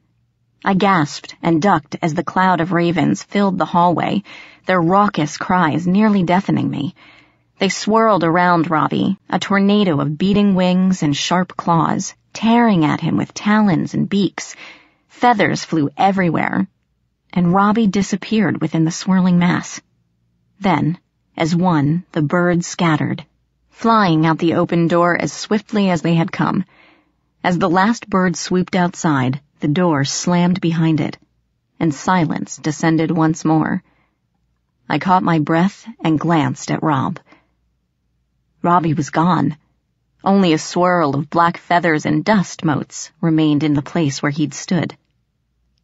It was too much. I felt my sanity unravel like frayed cloth. With a choked scream, I turned and fled into my room, slamming the door behind me. Flinging myself under my bed covers, I put the pillow over my head and shook, hoping that when I woke up, things would be normal. My door opened, and the sound of wings fluttered into my room. I didn't want to look, and I pulled the covers tighter around me, willing the nightmare to end. I heard a sigh, and footsteps padded over the floor. Well, I tried to warn you, Princess. I peeked out. Robbie stood there, looking down at me, a pained smile on his face. Seeing him, I felt relieved, angry, and terrified at the same time. I threw off the covers and sat up, narrowing my eyes as I stared at him. Robbie waited, hands in the pockets of his jeans, as if daring me to contradict him some more. You really are Puck? I said finally. The Puck? Like in the stories? Robbie/Puck gave a little bow. The one and only. My heart was still pounding. I took a deep breath to calm it and glared at the stranger in my room. My emotions churned. I didn't know what to feel. I settled on anger. Robbie had been my best friend for years, and he never saw fit to share his secret with me. You could have told me sooner, I said, trying not to sound hurt. I would have kept your secret. He only smirked and raised an eyebrow, infuriating me even more. Fine. Go back to Fairyland or wherever you come from. Aren't you supposed to be Oberon's jester or something? Why were you hanging around me so long? You wound me, Princess. Robbie sounded anything but hurt. And after I made up my mind to help you get your brother back. My anger vanished instantly, replaced with fear. With all the talk of fae and fairy lords, I'd nearly forgotten about Ethan. I shivered as my stomach twisted into a tight little ball. This still felt like something out of a nightmare. But Ethan was gone, and fairies were real. I had to accept that now. Robbie stood there, gazing at me expectantly. A black feather dropped from his hair, spiraling down to the bed. Gingerly, I picked it up, twirling it in my fingers. It felt solid and real. "You'll help me?" I whispered. He gave me a shrewd look, one corner of his mouth turning up. "Do you know the way into Fairy by yourself?" "No." "Then you need my help." Robbie smiled and rubbed his hands together.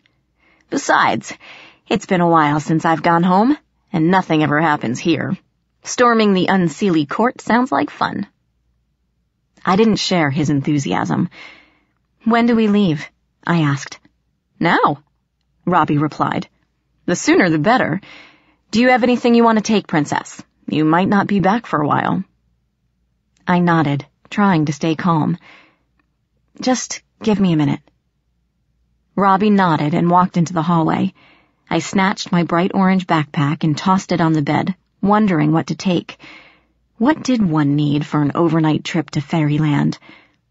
I grabbed jeans and an extra shirt, a flashlight, and a bottle of aspirin, stuffing them into the pack.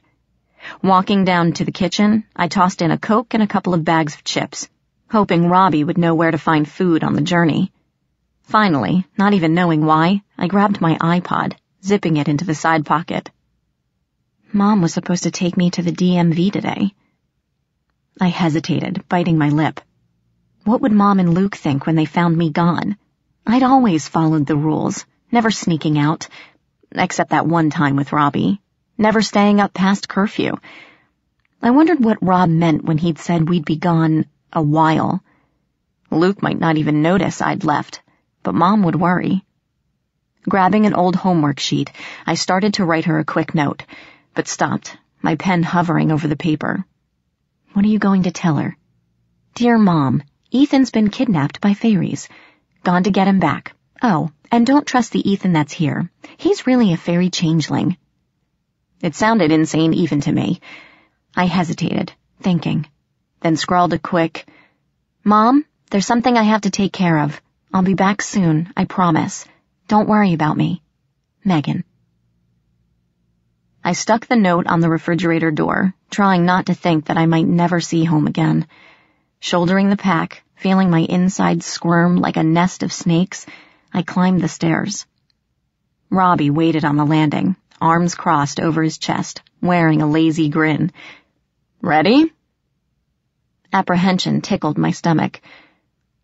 "Will it be very dangerous?" "Oh, extremely," Robbie said, walking up to Ethan's bedroom door. "That's what makes it fun. You can die in so many interesting ways. Skewered on a glass sword, dragged underwater and eaten by a kelpie, turned into a spider or a rosebush for all time." He looked back at me. "Well, are you coming or not?" I noticed my hands were shaking and held them to my chest. "Why are you saying these things?" I whispered. "Are you trying to scare me?" "Yes," Robbie replied, unabashed.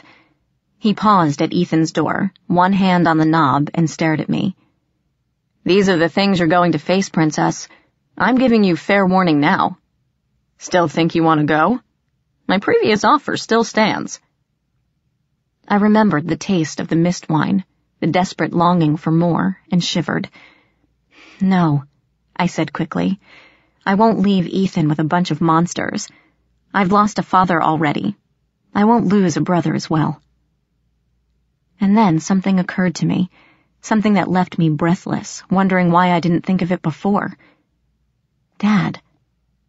My heart pounded, recalling half-remembered dreams where my father vanished beneath a pond and never resurfaced. What if he'd been kidnapped by fairies as well? I could find Ethan and my dad, and bring them both home. "Let's go," I demanded, looking Robbie in the eyes. "Come on, we've wasted enough time here. If we're gonna do this, let's get it over with." Rob blinked, and a strange look passed over his face. For a moment, it seemed like he wanted to say something. But then he shook himself, like he was coming out of a trance, and the moment was gone. "All right then. Don't say I didn't warn you." He grinned, and the gleam in his eyes grew brighter. "First things first. We have to find an entrance to the Never Never. That's Fairyland to you. It's not a place you can just walk to, and the doors are usually very well hidden. Fortunately, I have a good idea where one is lurking. He grinned, turned away, and pounded on Ethan's bedroom door. "Knock, knock!" he called in a high sing-song voice. For a moment, silence. Then came a thud and a crash, as if something heavy had been hurled at the door. "Go away," snarled the voice from within. No. That's not how the joke goes," called Rob. "I say knock knock, and you're supposed to answer with, 'Who's there?'" "Fuck off." "Nope, that's still wrong." Robbie seemed unperturbed. I, however, was horrified at Ethan's language, though I knew it wasn't him. "Here," continued Rob in an amiable voice. "I'll go through the whole thing so you'll know how to answer next time." He cleared his throat and pounded the door again. "Knock, knock," he bellowed. "Who's there?" "Puck." "Puck who?" "Puck, who will turn you into a squealing pig and stuff you in the oven if you don't get out of our way." And with that, he banged open the door. The thing that looked like Ethan stood on the bed, a book in each hand. With a hiss, he hurled them at the doorway. Robbie dodged, but one paperback hit me in the stomach, and I grunted. "Please," I heard Rob mutter, and a ripple went through the air. Suddenly, all the books in the room flapped their covers, rose off the floor and shelves, and began dive-bombing Ethan like a flock of enraged seagulls. I could only stare, feeling my life get more surreal by the second. The fake Ethan hissed and snarled, swatting at the books as they buzzed around him, until one hit him smack in the face and tumbled him off the mattress. Spitting in fury, he darted under the bed. I heard claws scrabbling against the wood as his feet vanished into the crawlspace. Curses and growls drifted out from the darkness. Robbie shook his head. "Amateurs." He sighed as the books swooping around the room froze mid-flight and rained to the floor with echoing thuds. "Let's go, princess." I shook myself and picked my way over fallen books, joining Robbie in the middle of the room. "So," I ventured, trying to sound casual, as if flying books and fairies were something I encountered every day, "where's the entrance to fairyland? Will you have to make a magic ring or cast a spell or something?" Rob snickered. "Not exactly, princess. You're making it too complicated. Doorways to the Never-Never tend to appear in places where there is a lot of belief, creativity, or imagination. Often you can find one in a child's bedroom closet or under his bed." "Floppy's afraid of the man in the closet." I shivered, mentally apologizing to my half-brother. When I found him again, I'd be sure to tell him I believed in the monsters, too. "The closet, then," I murmured, stepping over books and toys to reach it. My hand shook a bit as I grabbed the doorknob. No turning back now, I told myself, and pulled it open. A tall, emaciated figure with a narrow face and sunken eyes stared at me as the door swung open. A black suit clung to its rail-thin body, and a bowler hat perched atop its pointed head. It blinked wide, staring at me, and bloodless lips pulled back in a grimace, revealing thin, pointed teeth. I leaped back with a shriek. "My closet," hissed the figure. A spider-like hand darted out and grabbed the doorknob. "My closet, mine." And it slammed the door with a bang. Robbie gave an exasperated sigh as I skittered behind him, my heart careening around my ribcage like a bat. "Bogies," he muttered, shaking his head. He strode to the door, tapped on it 3 times, and flung it open. This time, the space stood empty, except for hanging shirts, stacked boxes, and normal closet things. Robbie shoved aside the clothes, maneuvered around the boxes, and put a hand to the back wall, tracing his fingers along the wood. Curious, I edged closer. "Where are you?" he muttered, feeling along the wall. I crept to the doorway and peered over his shoulder. "I know you're here. Where is... Aha!" Crouching down, he took a breath and blew against the wall. Instantly, a cloud of dust rose, billowing around him and sparkling like orange glitter. When he straightened, I saw a gold handle on the back wall and the faint outline of a door. pale light shining through the bottom crack. "Come on, Princess." Rob turned and beckoned me forward. His eyes glowed green in the darkness. "This is our ride. Your one-way ticket to the Never Never." I hesitated, waiting for my pulse to slow to something resembling normal. It didn't. "This is insane," a small, scared part of me whispered. Who knew what waited through that doorway? What horrors lurked in the shadows? I might never come home again. This was my last chance to turn back. "No," I told myself. "I can't turn back. Ethan is out there, somewhere. Ethan is counting on me." I took a deep breath and one step forward. A wrinkled hand shot from beneath the bed, latching onto my ankle. It yanked savagely, and I nearly fell as a snarl echoed from the dark space beneath. With a shriek, I kicked free the flailing claw, charged blindly into the closet, and slammed the door behind me. Chapter 5. The Never Never. In the musty darkness of Ethan's closet, I pressed a hand to my chest and waited once more for my heartbeat to return to normal. Blackness surrounded me, except for the thin rectangle of light outlined against the far wall. I couldn't see Robbie, but I felt his presence close by, heard his quiet breathing in my ear. "Ready?" he whispered, his breath warm on my skin. And before I could answer, he pushed the door back with a creak, revealing the Never Never. Pale silver light flooded the room. The clearing beyond the doorframe was surrounded by enormous trees, so thick and tangled I couldn't see the sky through the branches. A curling mist crept along the ground, and the woods were dark and still, as if the forest was trapped in perpetual twilight. Here and there, brilliant splashes of color stood out among the gray. A patch of flowers, their petals a shocking electric blue, waved gently in the mist. A creeper vine snaked around the trunk of a dying oak, long red thorns a stark contrast to the tree it was killing. A warm breeze blew into the closet, carrying with it a shocking assortment of smells. Smells that should not be together in one place. Crushed leaves and cinnamon, smoke and apples, fresh earth, lavender, and the faint, cloying scent of rot and decay. For a moment, I caught a tang of something metallic and coppery wrapped around the smell of rot, but it was gone in the next breath. Clouds of insects swarmed overhead, and if I listened hard, I could almost imagine I heard singing.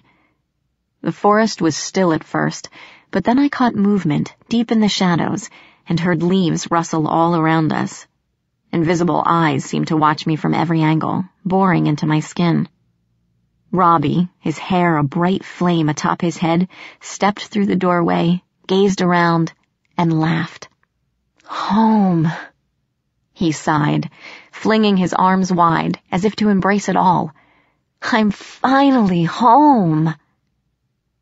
He spun in place and with another laugh fell backward into the mist like he was making a snow angel, and vanished. I gulped and took a cautious step forward. Mist swirled around my ankles like a living thing, caressing my skin with damp fingers. "Rob?" The silence mocked me. Out of the corner of my eye, something big and white darted into the trees like quicksilver. "Rob?" I called again, edging to the place he had fallen. "Where are you? Robbie?" "Boo." Rob appeared behind me, rising out of the mist like a vampire from its coffin. To say I screamed was a bit of an understatement. "A little jumpy today, aren't we?" Robbie laughed and darted out of reach before I could kill him. "Time to switch to decaf, Princess. If you're going to shriek at every bogey that jumps out and says boo, you'll be exhausted before we reach the edge of the woods." He had changed. Hunter green pants and a thick brown hoodie replaced his jeans and ratty t-shirt. I couldn't see his feet very well in the mist, but it looked like he'd traded his sneakers for soft leather boots. His face was leaner, harsher, with sharp angles and pointed features. Combined with his bright auburn hair and green eyes, He reminded me of a grinning fox. But the most noticeable difference was his ears. Slender and pointed, they jutted out from the sides of his head, like an elf's.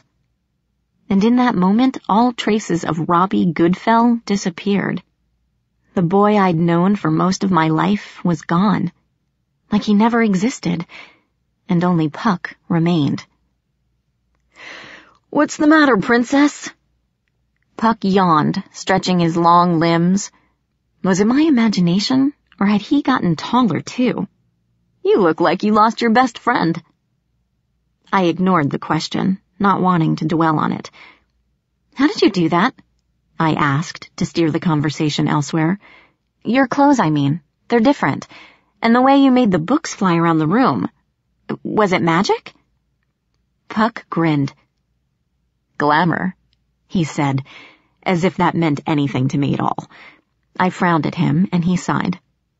"I didn't have time to change before we came here, and my Lord King Oberon frowns on wearing mortal clothes to court.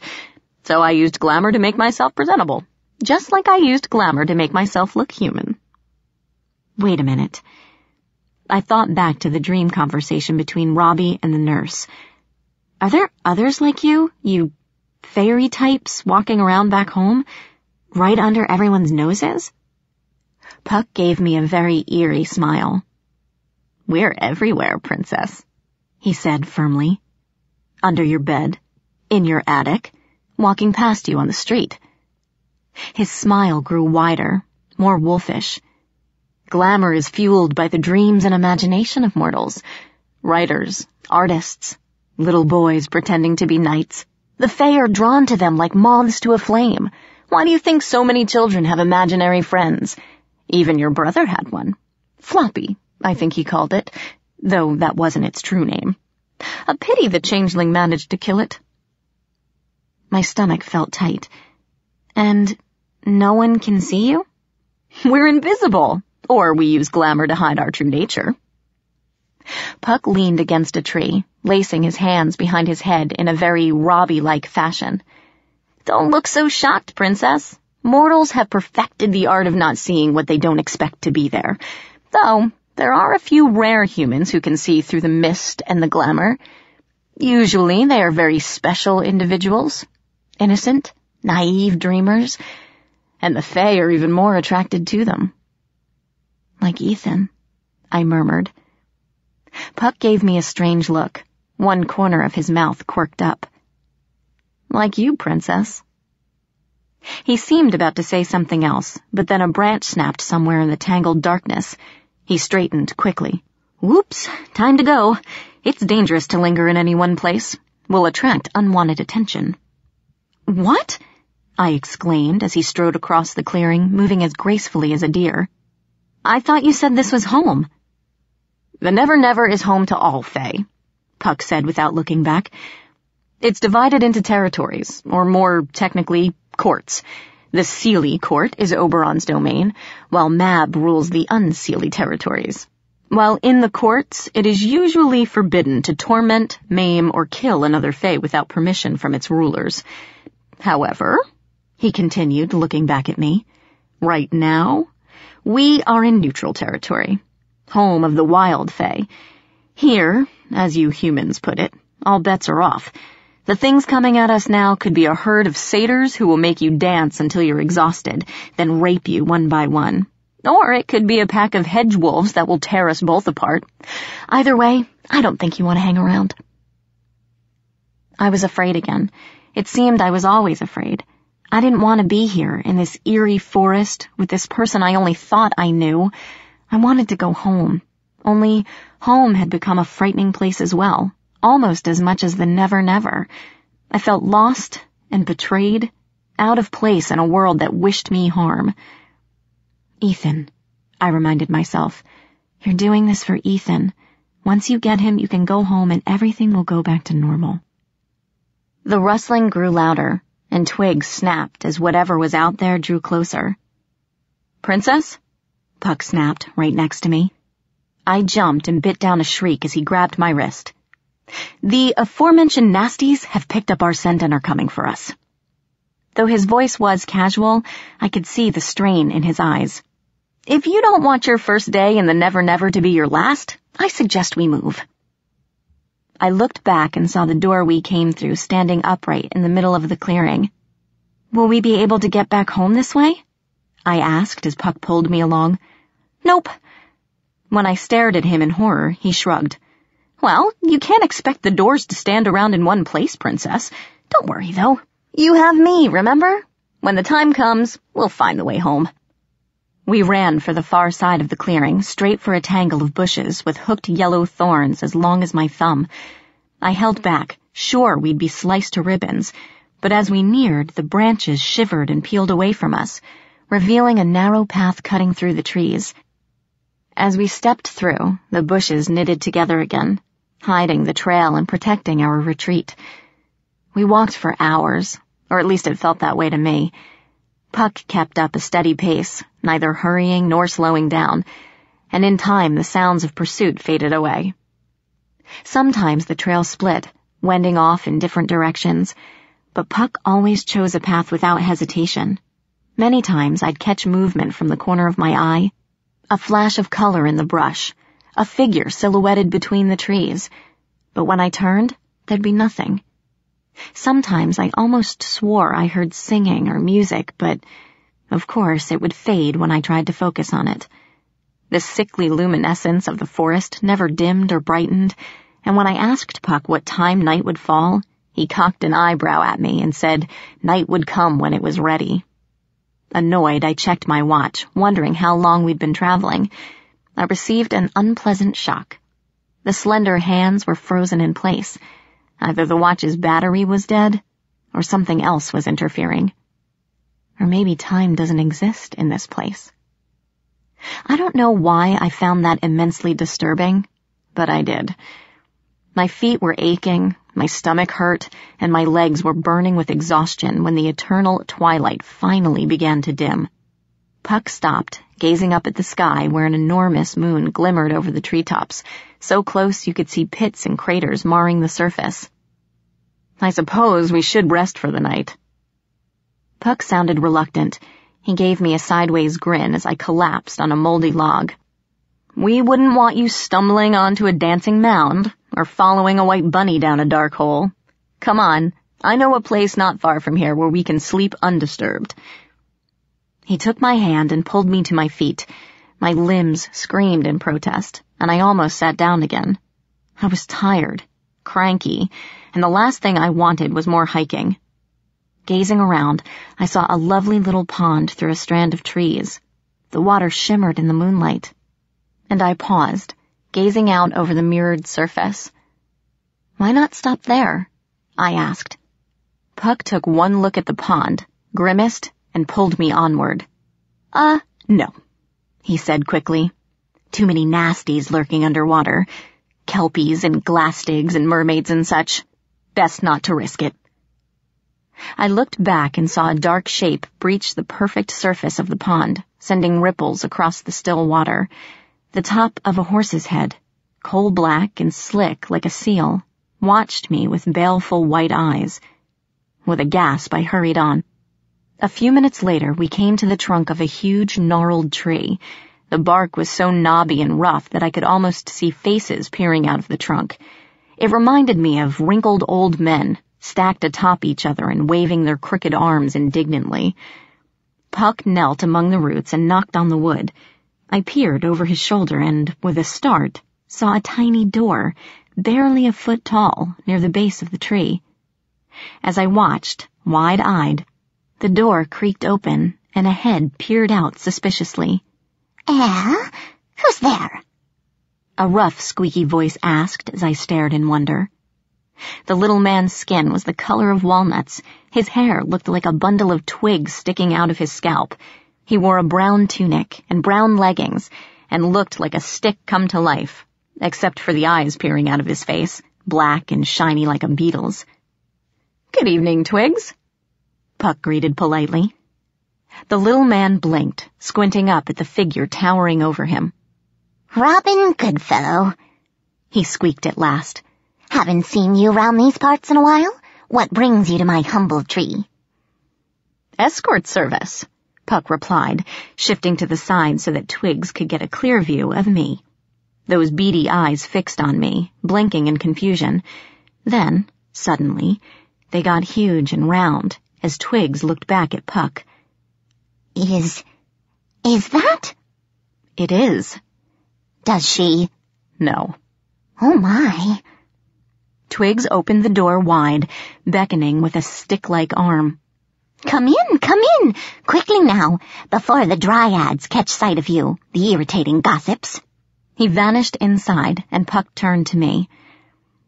I'll never be able to fit in there, I told him before he could say a word. There's no way I'm going to squeeze through unless you've got a magic toadstool that'll shrink me to the size of a wasp, and I'm not eating anything like that. I've seen Alice in Wonderland, you know. Puck grinned and took my hand. Close your eyes, he told me, and just walk. I did, half expecting to walk nose first into the tree, courtesy of a great Robbie prank. When nothing happened, I almost peeked, but thought better of it. The air turned warm, and I heard a door slam behind me when Puck said I could open my eyes again. I stood in a cozy, round room, the walls made of smooth redwood, the floor covered with mossy carpet. A flat rock on 3 stumps served as a table in the center of the room, displaying berries the size of soccer balls. A rope ladder hung on the far wall, and when my gaze followed it up, I nearly fainted. Dozens of insects crawled on the walls or hovered in the air high above us, for the trunk extended farther than I could see. Each bug was the size of a cocker spaniel, and their rear ends glowed a luminescent yellow-green. You've been renovating, Twigs, Puck said, sitting on a bundle of furs that passed for a couch. I looked closer and saw the head of a squirrel still attached to the skin and had to look away. This place was barely a hole in the tree when I saw it last. Twigs looked pleased. He was our height now. Actually, I guess we were more his height. And up close, he smelled of cedar and moss. Yes, I've grown quite fond of it, Twigs said, walking over to the table. He picked up a knife and split a berry into thirds, arranging the pieces on wooden plates. Still, I might have to move soon. The dryads whisper to me, tell me dark things. They say parts of the wildwood are dying, vanishing more every day. No one knows what's causing it. You know what's causing it, Puck said, draping the squirrel tail over his lap. We all do. This is nothing new. No. Twig shook his head. Mortal disbelief has always taken a bit of the never, but not like this. This is different. It's hard to explain. You'll see what I mean if you go any farther. He handed us each a plate with a huge slab of red berry, half an acorn, and a pile of what looked like steamed white grubs. Despite the weirdness of the day, I was ravenous after hours of hiking. The berry wedge tasted tart and sweet, but I wasn't about to touch the maggoty-looking things and gave them all to Puck.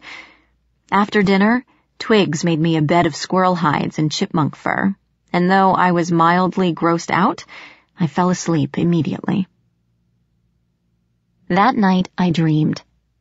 In my dream, my house was dark and still, the living room cloaked in shadow.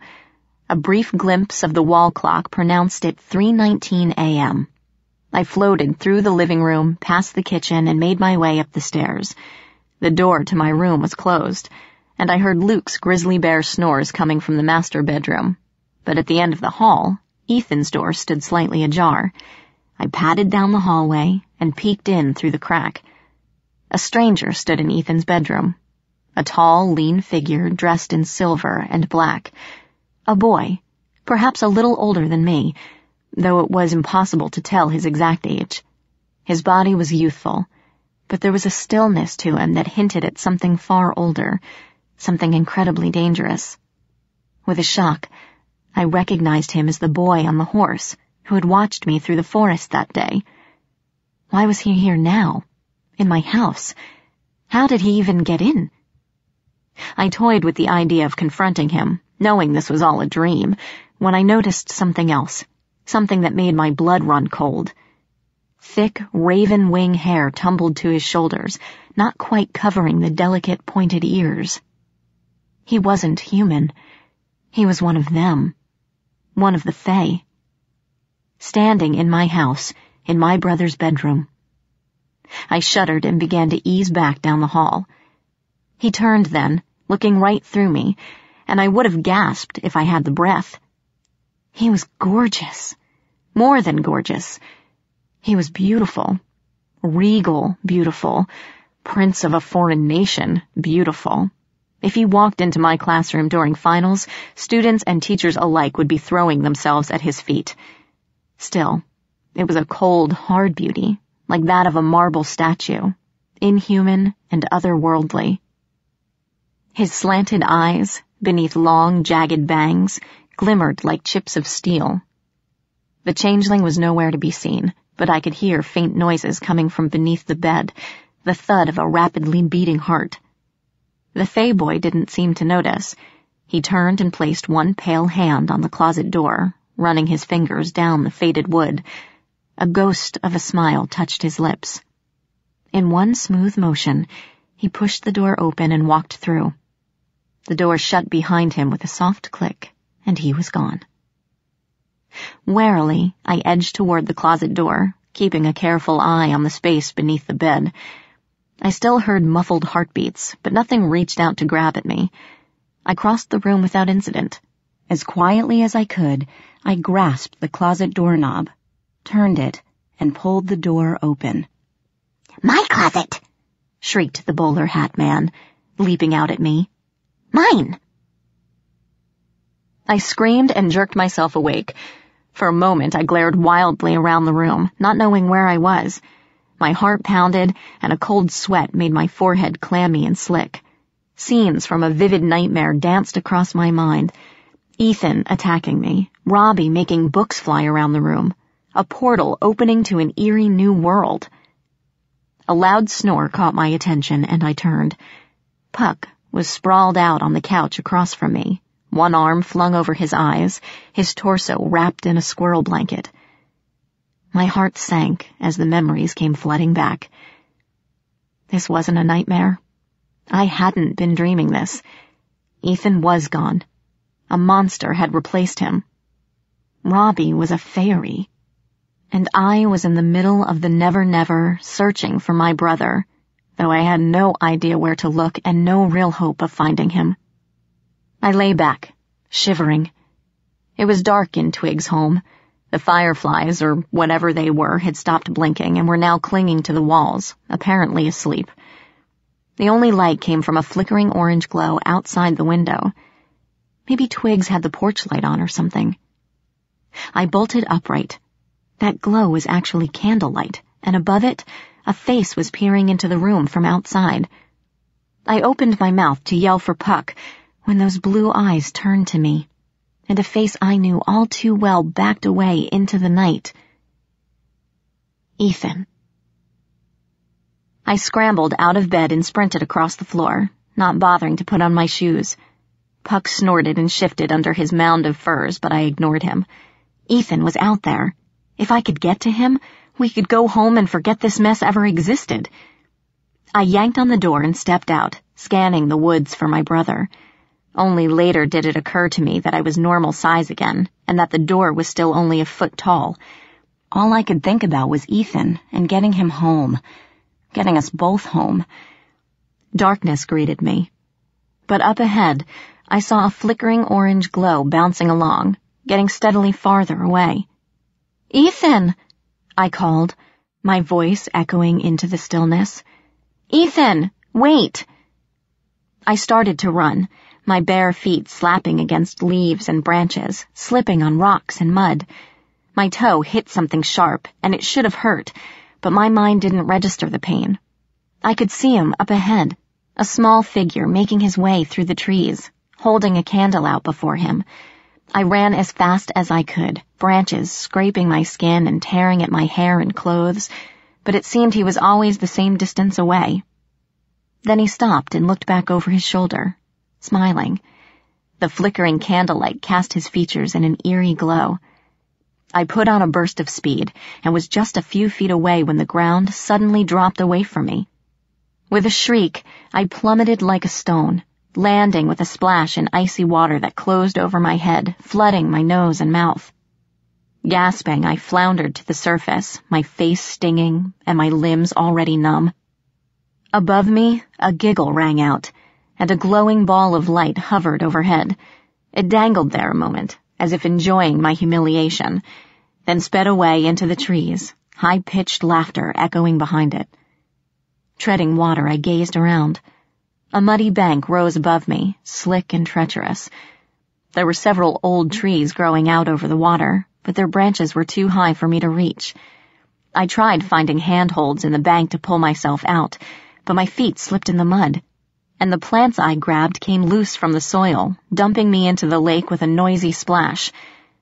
I'd have to find another way out. And then I heard another splash, farther out, and I knew I wasn't alone. Moonlight shone upon the water, painting everything in a relief of silver and black. Except for the buzzing of insects, the night was very still. On the far side of the lake, fireflies danced and whirled above the surface, some glowing pink and blue instead of yellow.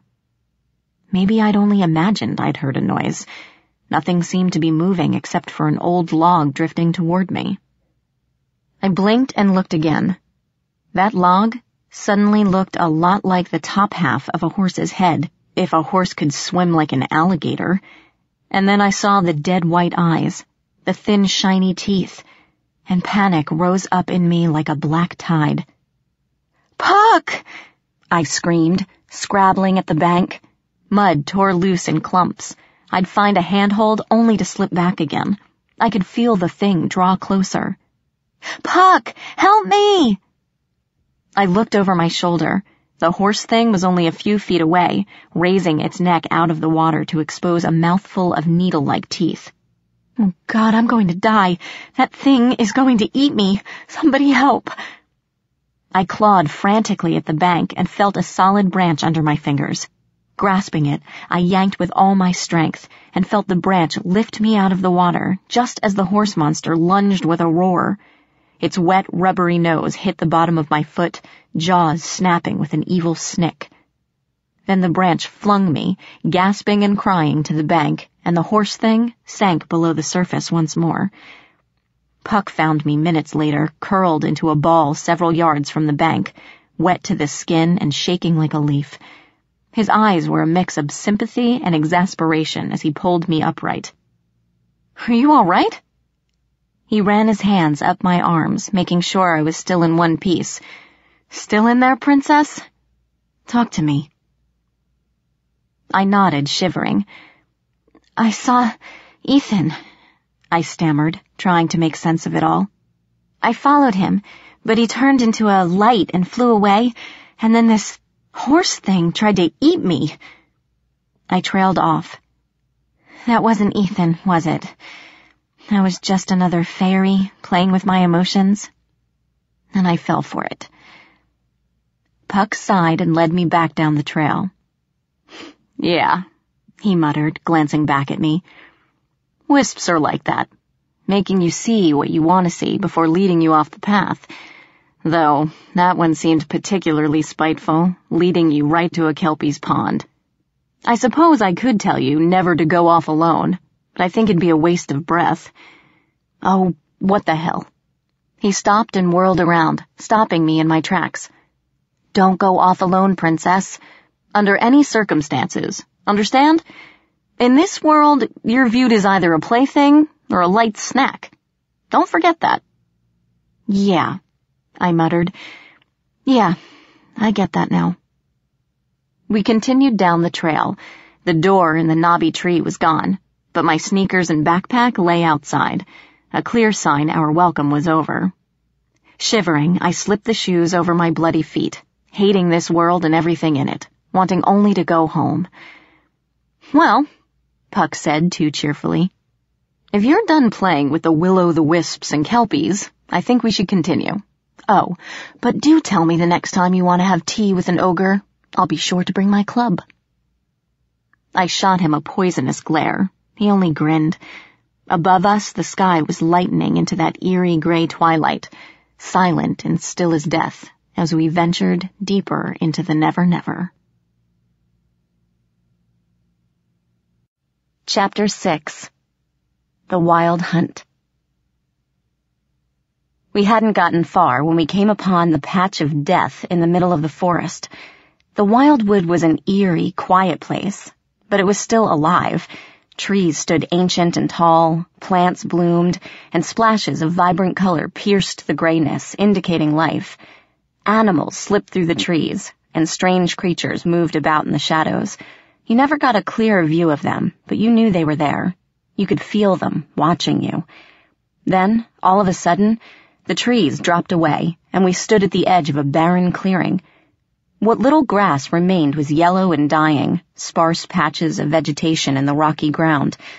A few trees were scattered here and there, but they were withered, twisted things, empty of leaves and blackened. From a distance, the branches glinted, jagged and sharp, like weird metal sculptures. The hot wind smelled of copper and dust.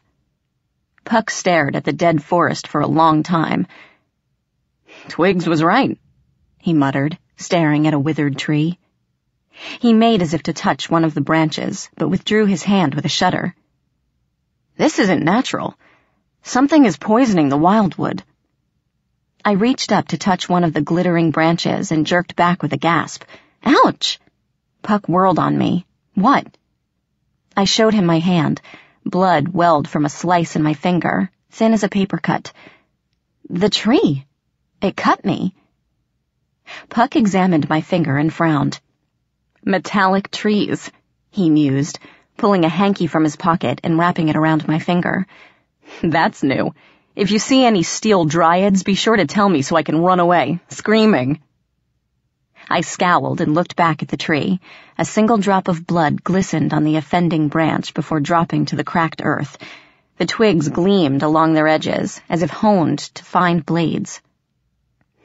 "Oberon must know about this," Puck muttered, crouching to examine a circle of dry grass. "Twigs said it was spreading, but where is it coming from?" He rose quickly and swayed on his feet, putting out a hand to steady himself. I grabbed his arm. "Are you all right?" I asked. "I'm fine, Princess."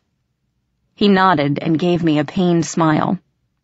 "A little perturbed about the state of my home, but what can you do?" He coughed and waved a hand in front of his face, as if he smelled something foul. "But this air is making me sick. Let's get out of here." I sniffed, but smelled nothing bad, just dirt and the sharp tang of something metallic, like rust. But Puck was already leaving, his brow furrowed in anger or pain, and I hurried to catch up. The howling began a few hours later. Puck stopped in the middle of the trail so abruptly that I nearly ran into him. He held up a hand, silencing me, before I could ask what was going on. I heard it then, drifting over the breeze, a chorus of chilling bays and howls echoing behind us. My heart revved up, and I inched closer to my companion. "What is that?" "A hunt," Puck replied, looking off into the distance. He grimaced. "You know, I was just thinking we needed to be run down like rabbits and torn apart. My day just isn't complete without something trying to kill me." I grew cold. "Something's after us?" "You've never seen a wild hunt, have you?" Puck groaned, running his fingers through his hair. "Damn. Well, this will complicate things. I was hoping to give you the grand tour of the Never-Never, Princess, but I guess I'll have to put it on hold." The baying grew closer, deep, throaty howls. Whatever was coming at us, it was big. "Shouldn't we run?" I whispered. "You'll never be able to outrun them," Puck said, backing away.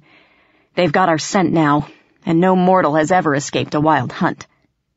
He sighed and dramatically flung his arms over his eyes. "I guess the sacrifice of my dignity is the only thing that will save us now. The things I endure for love, the fates laugh at my torment." "What are you talking about?" Puck smiled his eerie little grin and began to change. His face stretched out, becoming longer and narrower, as his neck began to grow. His arms spasmed, fingers turning black and fusing into hooves. He arched his back, spine expanding as his legs became hindquarters, bunched with muscle. Fur covered his skin as he dropped to all fours, no longer a boy, but a sleek gray horse with a shaggy mane and tail. The transformation had taken less than 10 seconds. I backed up, remembering my encounter with the thing in the water, but the dappled horse stamped its foreleg and swished its tail impatiently. I saw its eyes, shining like emeralds through the dangling forelocks, and my fear abated somewhat. The howling was very close now, growing more and more frenzied. I ran to horse Puck and threw myself on his back, grabbing his mane to heave myself up. Despite living on a farm, I'd only been on horseback once or twice, and it took me a couple of tries to get up. Puck snorted and tossed his head, annoyed with my lack of equestrian skills. Struggling upright, I grasped the mane and saw Puck's eyes roll back at me. Then, with a half rear, we plunged into the bushes and were off. Riding bareback is not fun, especially when you have no control over your mount or where it's going. I can honestly say this was the most terrifying ride of my life. The trees flashed by in a blur, branches slapped at me, and my legs burned from gripping the horse's sides with my knees. My fingers were locked around his mane in a death grip, but that didn't keep me from sliding halfway off whenever Puck changed direction. The wind shrieked in my ears, but I could still hear the terrifying bays of our pursuers, seemingly right on our heels. I didn't dare look back. I lost track of time. Puck never slowed or grew winded, but sweat darkened his body and made my seating slick and even more terrifying. My legs grew numb, and my hands seemed to belong to somebody else. And then a huge black creature burst from the ferns to our right and lunged at the horse, snapping its jaws. It was a hound, bigger than any I'd seen, with eyes of blue fire. Puck leaped aside to avoid it and reared, nearly spilling me to the forest floor. As I screamed, one foreleg slashed out, striking the hound in the chest mid-leap, and the dog yelped as it was hurled away. The bushes exploded, and 5 more monstrous dogs spilled into the road. Surrounding us, they snarled and howled, snapping at the horse's legs and leaping back as he kicked at them. I was frozen, clinging to Puck's back, watching as those massive jaws clicked shut inches from my dangling feet. Then, through the trees, I saw him. A lean figure on a huge black horse. The boy from my dream, the one I saw from the bus that day. His cruel, angelic face wore a smile as he drew back a large bow, an arrow glistening at the tip. "Puck!" I screeched, knowing it was already too late. "Look out!" The leaves above the hunter rustled, and then a large branch swept down, striking the boy in the arm just as he released the string. I felt the hum as the arrow zipped past my head and lodged into a pine tree. A spiderweb of frost spread out from where the arrow hit, and Puck's equine head whipped toward the source. The hunter fit another arrow in the string, and with a shrill whinny, Puck reared and leaped over the dogs, somehow avoiding their snapping teeth. When his hooves struck dirt again, he fled, the hounds barking and snapping at his heels. An arrow whistled past, and I looked back to see the other horse pursuing us through the trees, its rider reaching back for another shot. Puck snorted and switched directions, nearly unseating me, plunging into a deeper part of the forest. The trees here were monsters, and grew so close together that Puck had to swerve and weave around them. The hounds fell back, but I still heard their bays and occasionally caught a glimpse of their lean black bodies hurtling through the undergrowth. The rider had disappeared, but I knew he still followed, his deadly arrows ready to pierce our hearts. As we passed under the boughs of an enormous oak, Puck skidded to a halt, then bucked so violently that I flew off his back, my hands torn from his mane. I soared over his head, my stomach in my throat, and landed with a jarring impact in a crossbeam of connecting branches. My breath exploded from my lungs, and a stab of pain shot through my ribs, bringing tears to my eyes. With a snort, Puck galloped on, the dogs following him into the shadows. Moments later, the black horse and rider passed under the tree. He slowed for a chilling heartbeat, and I held my breath, sure he would look up and see me.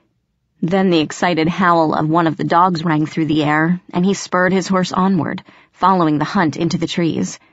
In a moment, the sounds had faded. Silence fell through the branches, and I was alone. "Well," someone said very close by, "that was interesting."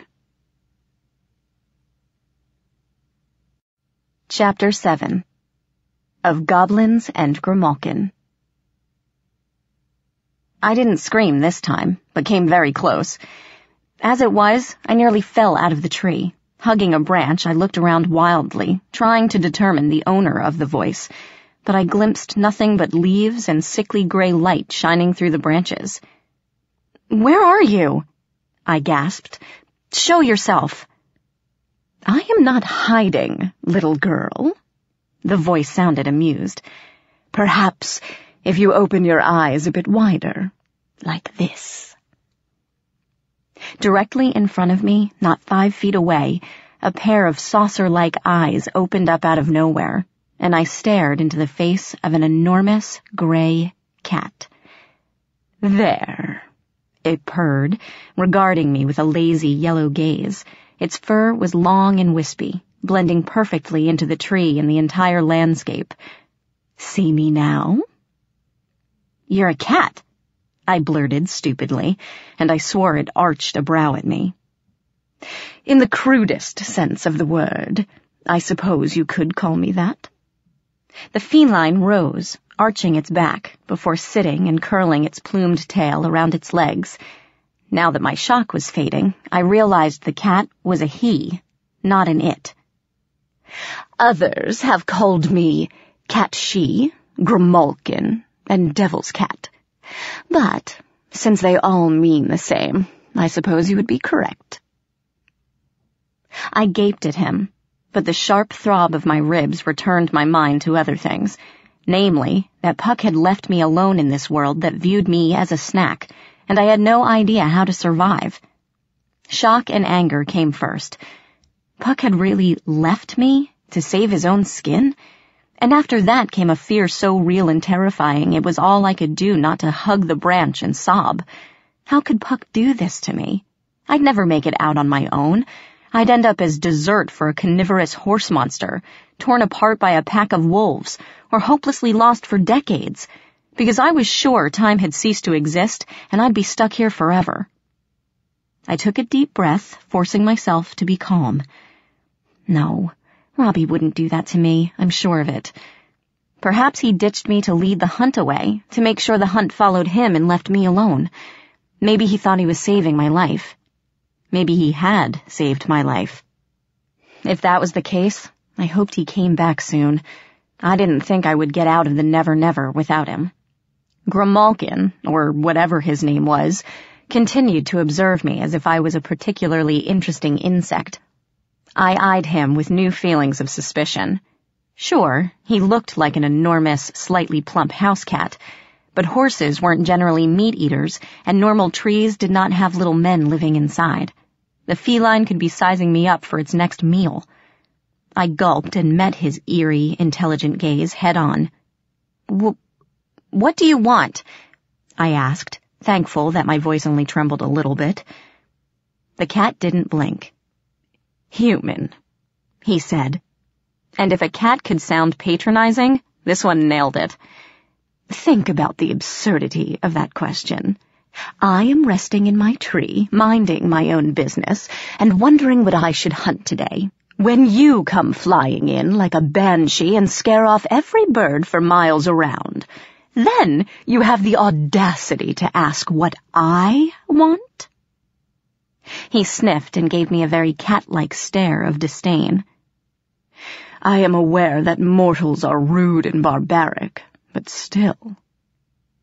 "I'm sorry," I muttered automatically. "I didn't mean to offend you." Grimalkin twitched his tail and then turned to groom his hindquarters. I continued after a moment of silence. "I was wondering if maybe you could help me." Grimalkin paused mid-lick, then continued without looking up. "And why would I want to do that?" he asked, weaving words and grooming together without missing a beat. He still didn't look at me. I'm trying to find my brother, I replied, stung by Grimalkin's casual refusal. He's been stolen by the Unseelie Court. How terribly interesting. Please, I begged, help me. Give me a hint or just point me in the right direction. Anything. I'll make it up to you, I swear. Grimalkin yawned, showing off long canines and a bright pink tongue, and finally looked at me.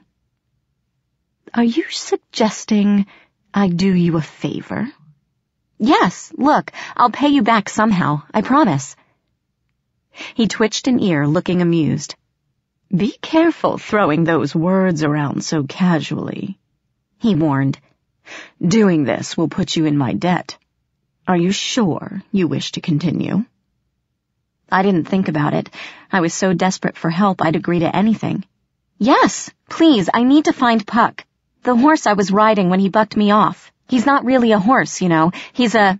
I know what he is, Grimalkin said quietly. Really? Oh, that's great. Do you know where he could have gone? He fixed me with an unblinking stare, and then lashed his tail once. Without a word, he rose, leaping gracefully onto a lower limb, and dropped to the ground. He stretched, arching his bushy tail over his spine, and vanished into the bushes without looking back. I yelped, scrambling to untangle myself from the branches, wincing at the shard of pain between my ribs. I more or less fell out of the tree, landing with a thump on my backside that sparked a word Mom would ground me for. Dusting off my rear, I looked around for Grimalkin.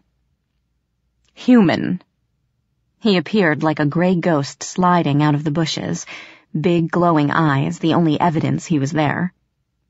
This is our agreement. I will lead you to your Puck, and you will owe me a small favor in return. Yes? Something about the way he said agreement caused my skin to prickle, but I nodded. Very well, then. Follow me, and do try to keep up. Easier said than done. If you've ever tried following a cat through a dense forest filled with briars, bushes, and tangled undergrowth, you'll know how impossible it is. I lost track of the times Grimalkin vanished from sight, and I'd spent a few heart-pounding minutes searching for him, hoping I was going the right way. I always felt a desperate relief when I'd finally catch a glimpse of him slinking through the trees ahead, only to go through the same thing minutes later. It didn't help that my mind was occupied with what could have happened to Puck. Was he dead, shot down by the dark Fey boy and ripped apart by the hounds? Or had he really fled, already resolved that he wasn't coming back for me, and I could take my chances on my own? Fear and anger welled, and my sullen thoughts shifted to my present guide. Grimalkin seemed to know the path we should take, but how did he know where Puck would be? Why should I trust him? What if the devious feline was leading me into some sort of trap? As I was entertaining these bleak thoughts, Grimalkin disappeared again. Damn it, I'm going to tie a bell around the stupid thing's neck if it doesn't stop that. The light was fading, and the forest was even more gray. I stopped and squinted at the bushes, searching for the elusive feline. Up ahead, the bushes rustled, which surprised me. Grimalkin had been completely silent up until now. Human, whispered a familiar voice somewhere above me. Hide. What? I said, but it was too late. Twigs snapped, bushes parted, and a slew of creatures spilled into view. They were short, ugly things standing 2 or 3 feet high, with knobby yellow-green skin and bulbous noses. Their ears were large and pointed. They wore tattered clothing and carried bone-tipped spears and yellow claws. Their faces were mean and cruel, with beady eyes and mouths full of broken, jagged teeth. For a moment, they stopped, blinking in surprise. Then the whole pack of them screeched and swarmed forward, jabbing at me with their spears. What is it? What is it? Snarled one as I cringed away from the stabbing points. Laughter and jeers filled the air as they surrounded me. It's an elf, hissed another, giving me a toothy leer. An elf that's lost its ears, maybe. No, a goat girl, cried yet a third. Good eatin' them. She ain't no goat, Cretin. Look it, she ain't got no hooves. I trembled and looked around for an escape route, but wherever I turned, those sharp bony points were thrust at me. Take her to the chief, someone suggested at last. The chief'll know what she is, and if she's safe to eat. Right, the chief'll know. A couple of them rushed me from behind, and I felt a blow to the back of my knees. With a shriek, I collapsed, and the whole pack of them swarmed me, hooting and hollering. I screamed and kicked, flailing my arms, thrashing under the weight of the creatures. A few went flying into the bushes, but they bounced up with shrill cries and pounced on me again. Blows rained down on me. Then something struck me behind the head, making lights explode behind my eyes, and I knew nothing for a time. I woke with the mother of all headaches, doing a jig inside my skull.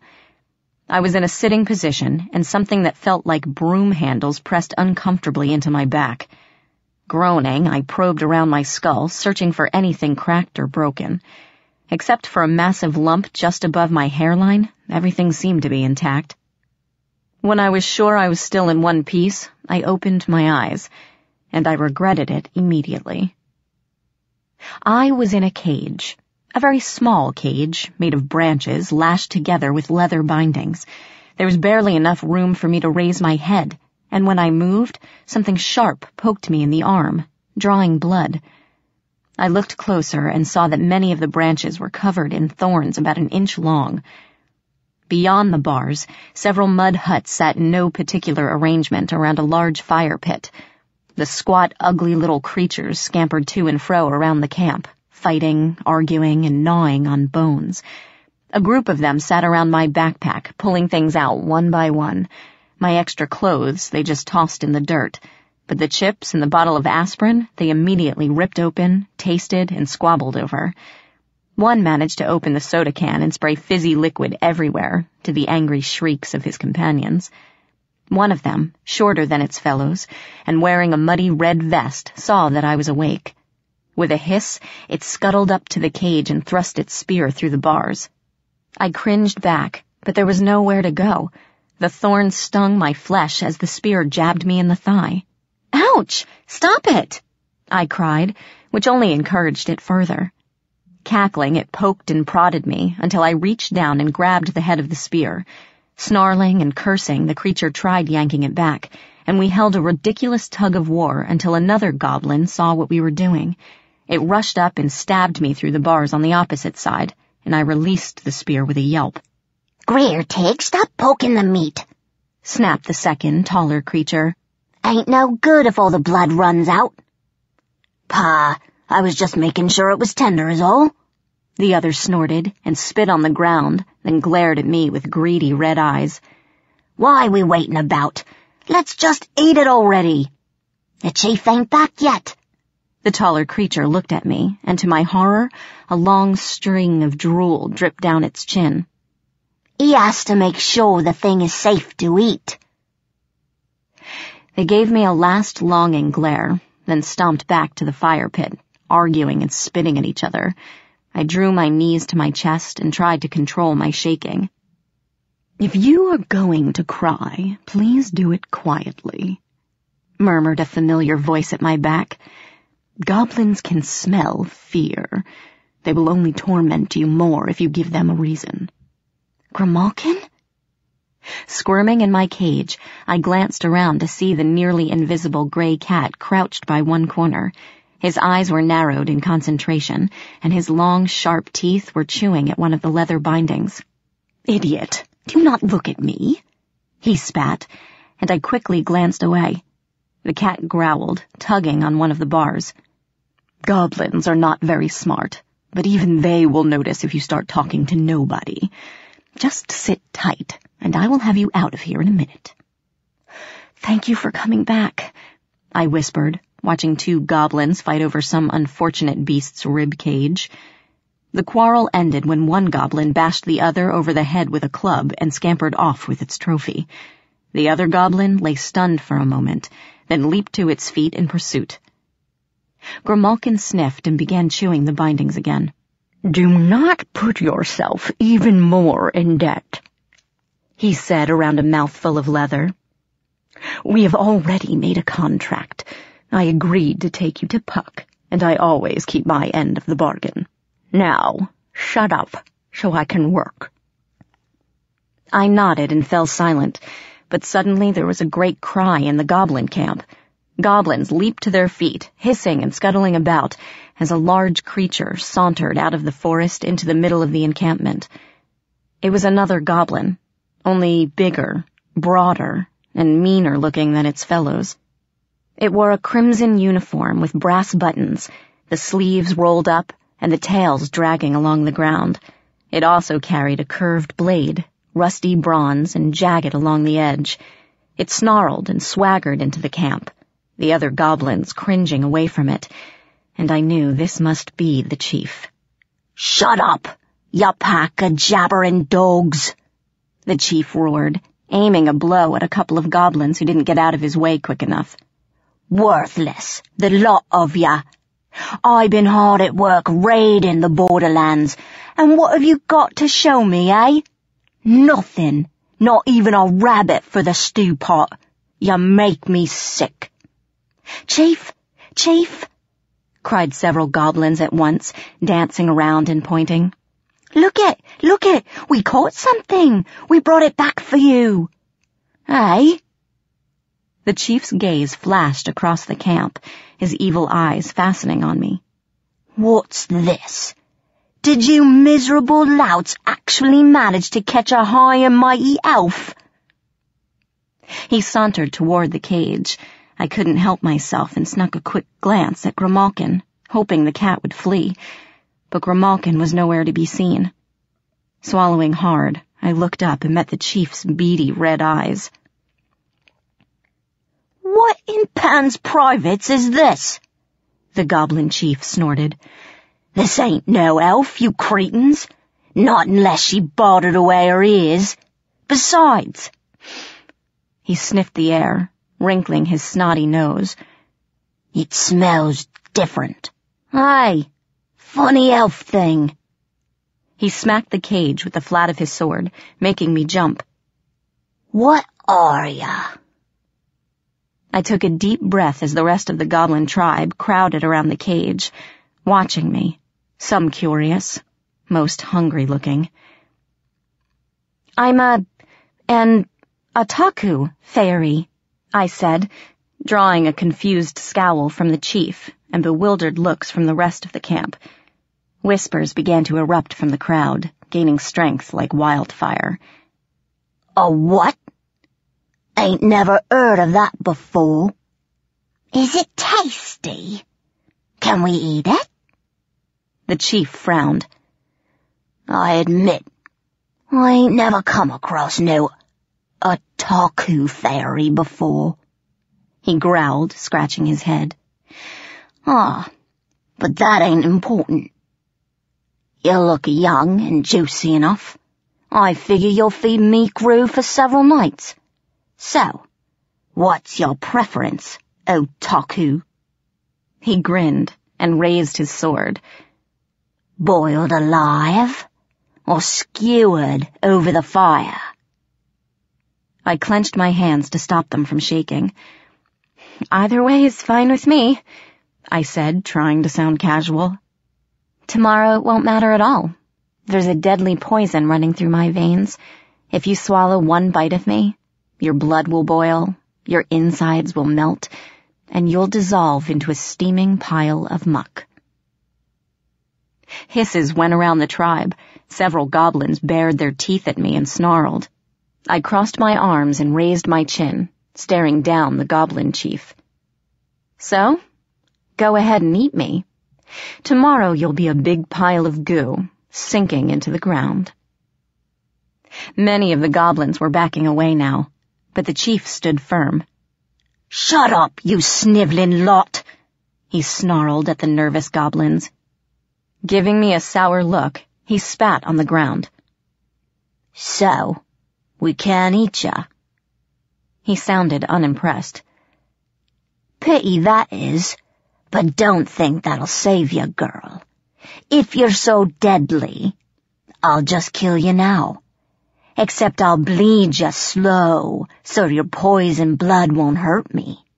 Then I'll skin ya and hang your hide on me door and use your bones for arrowheads, as me grandmother always said, waste not. Wait, I cried as he stepped forward, raising his sword. It would be a shame for me to go to waste like that, I stammered as he glared at me with suspicious eyes. There is a way to purify the poison from my blood so that I'm safe to eat. If I'm going to die anyway, I'd rather be eaten than tortured. The goblin chief smiled. I knew you'd see it my way, he gloated. Turning to his minions, he puffed out his chest. See there, dogs. Your chief is still looking out for ya. We feast tonight. A raucous cheer went up, and the chief turned to me again, leveling his sword at my face. So then, Otaku girl, what's your secret? I thought quickly. To cleanse the poison from my blood, you have to boil me in a big pot with several purifying ingredients. Spring water from a waterfall, an acorn from the tallest oak tree, blue mushrooms, and,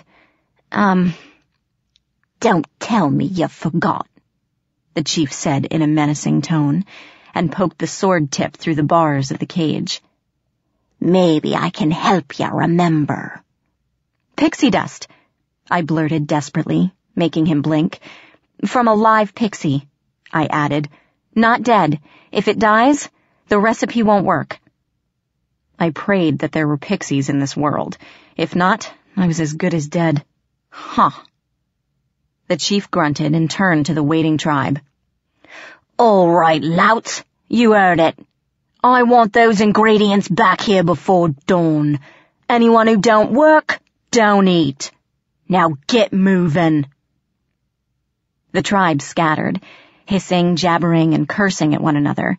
They vanished into the forest until only one guard remained, leaning on a crooked spear. The chief eyed me warily and pointed his sword through the bars. Don't think you can trick me by giving false ingredients, he threatened. I plan to cut off your finger, toss it in the stew, and have one of me mates taste it. If he dies, or melts into a puddle, it'll be a long, slow death for you. Understand? Chilled, I nodded. I knew none of the goblins would die because my claim of poison and the recipe for the stew was, of course, completely bogus. Still, I wasn't thrilled about losing one of my fingers. Terrified would be a better word. The chief spat and looked around the near-deserted campsite. Bah! None of them dogs will know how to catch a pisky, he muttered, scratching his ear. They'd probably eat the damn thing if they caught it. Arg, I'd better find one myself. Bugrat. A few yards away, the lone guard snapped to attention. Chief? Keep your eye on our dinner, the chief ordered, sheathing his sword. If it tries to escape, cut off its feet. You got it, Chief. I'm going hunting. The chief shot me one last warning glare, then bounded off into the undergrowth. That was clever, Grimalkin murmured, sounding reluctantly impressed. I nodded, too breathless to answer.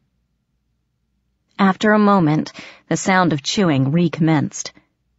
It took a while, during which time I chewed my lip, wrung my hands, and tried not to ask how Grimalkin was doing every 20 seconds. As the minutes stretched, I cast anxious glances at the trees and the forest, expecting the chief or the goblin horde to come bursting through. The lone guard stalked the perimeter of the camp, shooting me an evil look as it walked by and triggering Grimalkin's vanishing act. Finally, on the 8th or 9th circle, Grimalkin's voice floated up after the guard had passed. There. I think you can get through now. I wiggled around as best I could. Peering at the bars, I saw that several of the bindings were chewed in half, testament to Grimm's strong jaws and sharp teeth. Come on, let us go, Grimalkin hissed, lashing its tail. "You can gawk later. They are coming back." Bushes rustled around me, and harsh laughter filled the air, getting closer. Heart pounding, I grasped the bars, being careful to avoid the thorns, and pushed. They resisted me, held in place by interlocking branches, and I shoved harder. It was like trying to push through a heavy briar patch. The bars shifted a bit, teasing me with freedom, but stubbornly gave little ground. The goblin chief stepped out of the trees, followed by 3 more goblins. He clutched something small and wriggling in one fist, and his followers' arms were filled with pale blue toadstools. "Mushrooms were the easy part," the chief snorted, casting a derisive glance back at the others. "Any idiot can collect plants. If I'd left these dogs to catch a pisky, we'd be nothing but bones before—" He stopped, and his gaze snapped to me. For a moment, he stood there, blinking. Then his eyes narrowed, and he clenched his fists.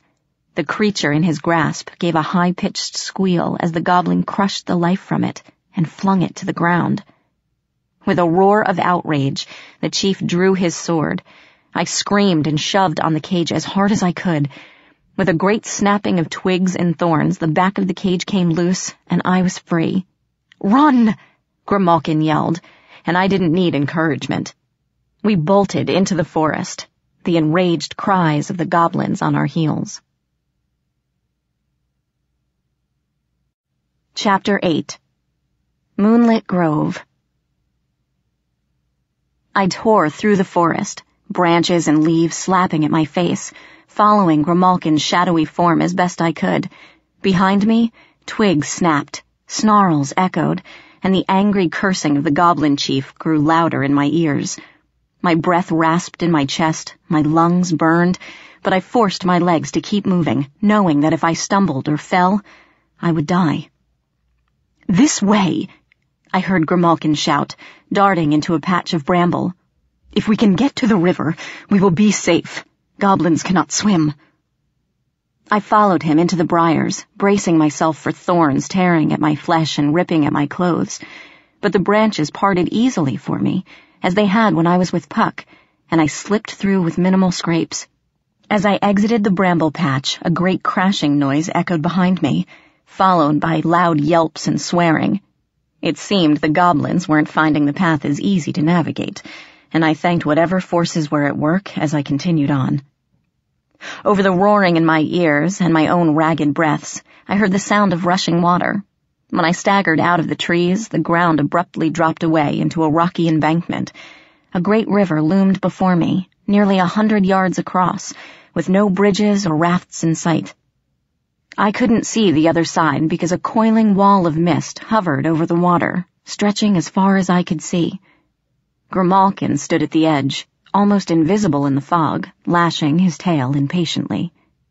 "Hurry," he ordered as I stumbled down the bank, exhaustion burning my legs.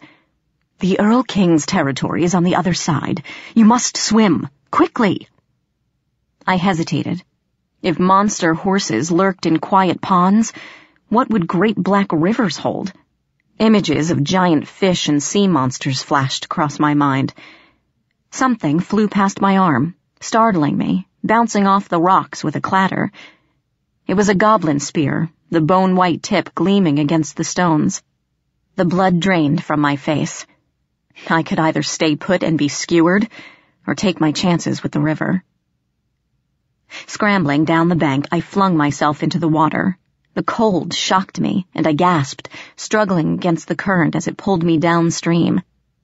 I'm a fairly strong swimmer, but my limbs felt like jelly, and my lungs were gasping to suck in enough oxygen. I floundered and went under, snorting water up my nose and making my lungs scream. The current pulled me farther away, and I fought down panic. Another lance zipped over my head, and I looked back and saw the goblins following me along the bank, scrambling over the rocks and hurling spears. Terror shot through me, giving me new strength. I struck out for the opposite shore, arms and legs churning madly, fighting the current for all I was worth. More spears splashed around me, but thankfully the goblins' aim seemed to match their intelligence. As I drew close to the wall of mist, something struck my shoulder with jarring force, sending a flare of agony across my back. I gasped and went under. Pain paralyzed my arm, and as the undertow dragged me down, I was sure I was going to die. Something grabbed my waist, and I felt myself pulled upward. My head broke water, and I gasped air into my starving lungs, fighting the blackness on the edge of my vision. As my senses returned, I realized someone was pulling me through the water, but I could see nothing around me because of the mist. Then my feet touched solid ground, and the next thing I knew, I was lying in the grass, the sun shining warmly on my face. My eyes were closed, and I cracked them open cautiously. A girl's face hovered over mine, blonde hair brushing my cheeks, wide green eyes both anxious and curious. Her skin was the color of summer grass, and tiny scales gleamed silver around her neck. She grinned, and her teeth flashed as sharp and pointed as an eel's. A scream welled in my throat, but I swallowed it down. This girl had just saved my life, even if it meant she wanted to eat me herself. It would be rude if I just shrieked in her face, plus any sudden moves might spark an aggressive feeding frenzy. I couldn't show any fear. With a deep breath, I sat up, wincing as a bolt of pain lanced through my shoulder. Hello, I stammered, watching her sit back and blink. I was surprised that she had legs instead of a fishtail, though webbing spanned her fingers and toes, and her claws were very, very sharp. A small white dress clung to her body, the hem of it dripping wet. I'm Megan. What's your name? She cocked her head, reminding me of a cat that couldn't decide whether to eat the mouse or play with it. You're funny looking, she stated, her voice rippling like water over rocks. What are you? Me? I'm human. The moment I said it, I wished I hadn't. In the old fairy tales, which I was remembering more and more of, humans were always food, playthings, or a tragic love interest. And, as I was quickly discovering, the inhabitants here had no qualms about eating a speaking, sentient creature. I held the same rung on the food chain as a rabbit or a squirrel. It was a scary, rather humbling thought.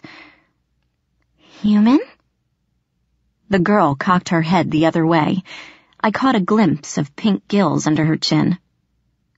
My sisters told me stories of humans. They said they sometimes sing to them to lure them underwater. She grinned, showing off her sharp, needle teeth. I've been practicing. Want to hear?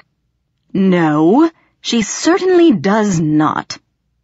Grimalkin came stalking through the grass, bottle-brush tail held high in the air. The feline was soaked, water dripping off his fur in rivulets, and he did not look pleased. Shoo! He growled at the girl, and she drew back, hissing and baring her teeth.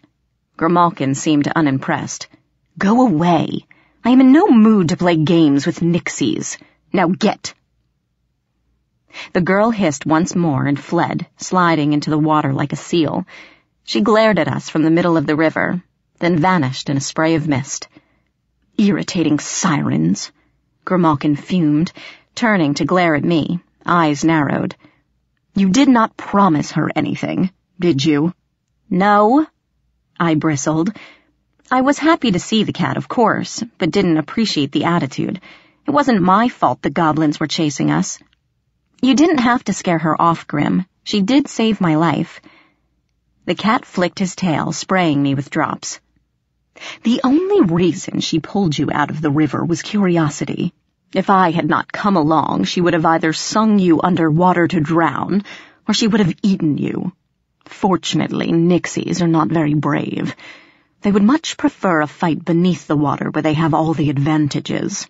Now, I suggest we find somewhere to rest. You are wounded, and the swim took a lot out of me. If you can walk, I encourage you to do so. Grimacing, I pulled myself to my feet. My shoulder felt like it was on fire, but if I held my arm close to my chest, the pain receded to a dull throb. Biting my lip, I followed Grimalkin, away from the river and into the lands of the Earl King. Even wet, tired, and in pain, I still had the energy to gawk. Pretty soon, my eyes felt huge and swollen from staring so long without blinking. The land on this side of the river was a far cry from the eerie gray forest of the wild fae. Rather than colors being faded and washed out, everything was overly vibrant and vivid. The trees were too green, the flowers screamingly colorful. Leaves glittered, razor-sharp in the light, and petals flashed like jewels as they caught the sun. It was all very beautiful, but I couldn't shake the feeling of apprehension as I took it in. Everything seemed fake, somehow, as if this was a fancy coating over reality, as if I wasn't looking at the real world at all. My shoulder burned, and the skin around it felt puffy and hot. As the sun rose higher in the sky, the throbbing heat leached down my arm and spread through my back. Sweat ran down my face, making my eyes sting, and my legs trembled. I finally collapsed under a pine tree, gasping, my body hot and cold at the same time. Grimalkin circled around and trotted back, his tail held high in the air. For a moment, there were 2 Grimalkins, but then I blinked sweat out of my eyes and there was only one. "There's something wrong with me," I panted as the cat regarded me coolly. His eyes abruptly floated off his face and hovered in the air between us. I blinked hard, and they were normal again. Grimalkin nodded. "Dream lace venom," he said, to my confusion. "Goblins poison their spears and arrows. When the hallucinations start coming, you do not have long." I took a ragged breath. "Isn't there a cure?" I whispered, ignoring the fern that started crawling toward me like a leafy spider. "Someone who can help? That is where we are going." Grimalkin stood, looking back at me. "Not far now, human. Keep your eyes on me and try to ignore everything else, no matter what comes at you."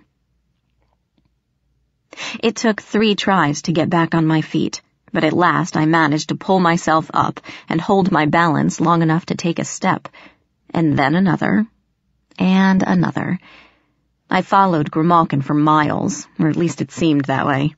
After the first tree lunged at me, rattling its branches, it became difficult to concentrate. I nearly lost Grimalkin several times as the landscape twisted into terrifying versions of itself, reaching for me with twiggy fingers. Distant shapes beckoned from the shadows, calling my name.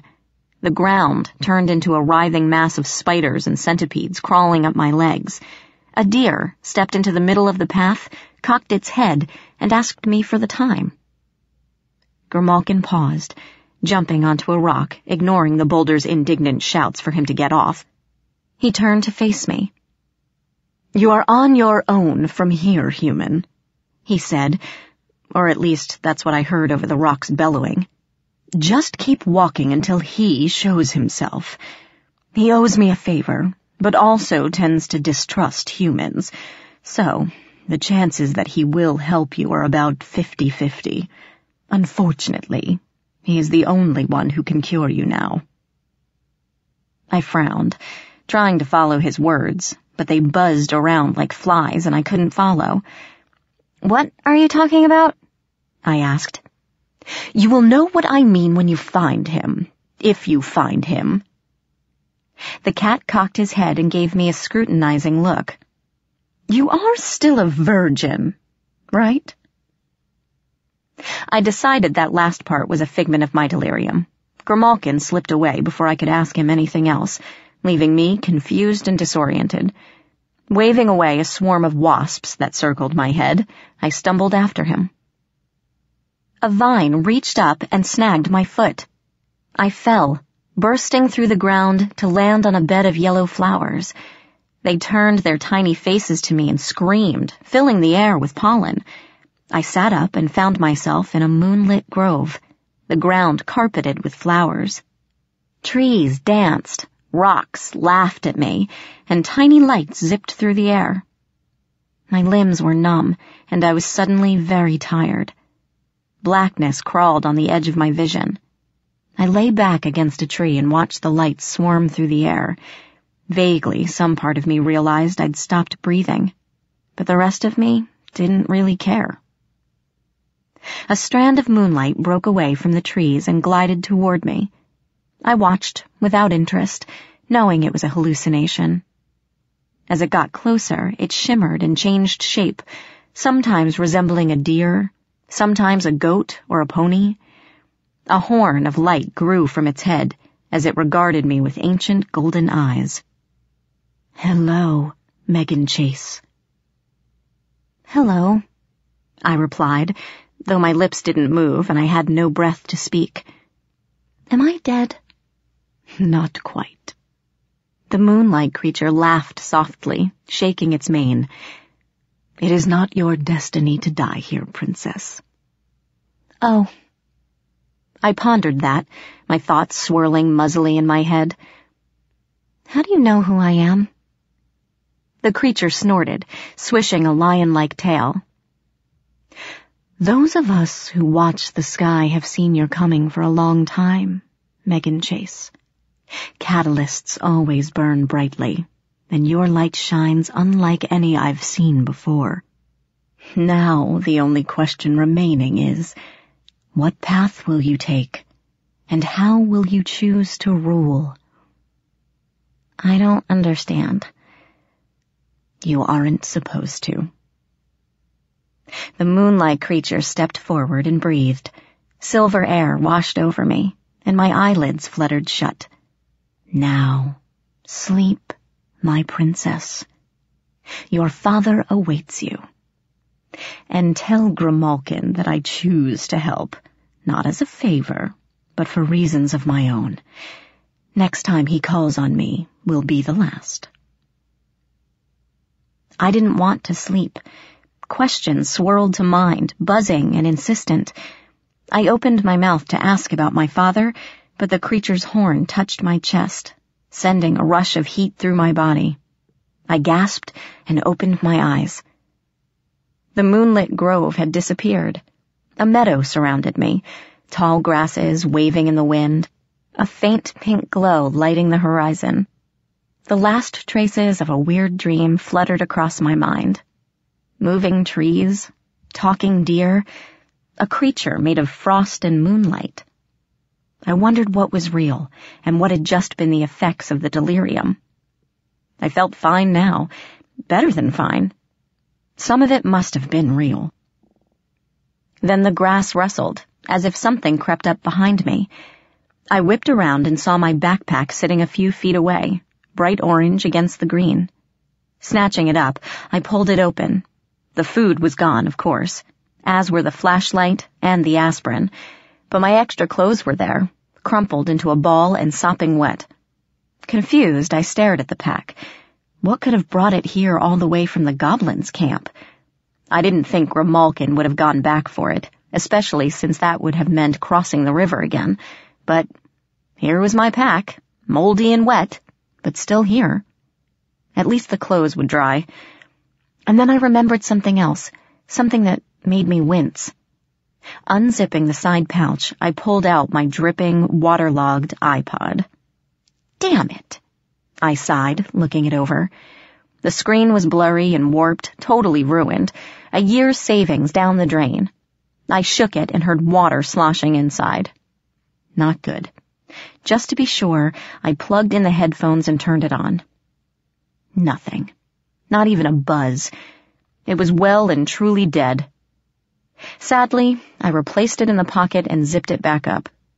So much for listening to Aerosmith in Fairyland.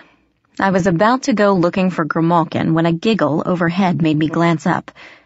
Something crouched in the branches. Something small and misshapen, watching me with glowing green eyes. I saw the outline of a sinewy body, long, thin arms, and goblin-like ears. Only it wasn't a goblin. It was too small for that, and more disturbing. It seemed intelligent. The monster saw me watching it and offered a slow smile. Its teeth, pointed and razor-sharp, glimmered with neon blue fire just before it vanished. And I don't mean it scuttled off or faded away like a ghost. It blipped out of sight, like the image on a computer screen. Like that thing I saw in the computer lab. Definitely time to go. I found Grimalkin sunning himself on a rock, eyes shut, purring deep in his throat. He cracked open a lazy eye as I came rushing up. "We're leaving," I told him, shrugging into my backpack. "You're going to take me to Puck, I'm going to rescue Ethan, and we're going home. And if I never see another goblin, Nixie, cat, she, or whatever, it'll be too soon." Grimalkin yawned. Infuriatingly, he took his sweet time getting up, stretching, yawning, scratching his ears, making sure every hair was in place. I stood, nearly dancing with impatience, wanting to grab him by the scruff of the neck, though I knew I'd probably be shredded for it.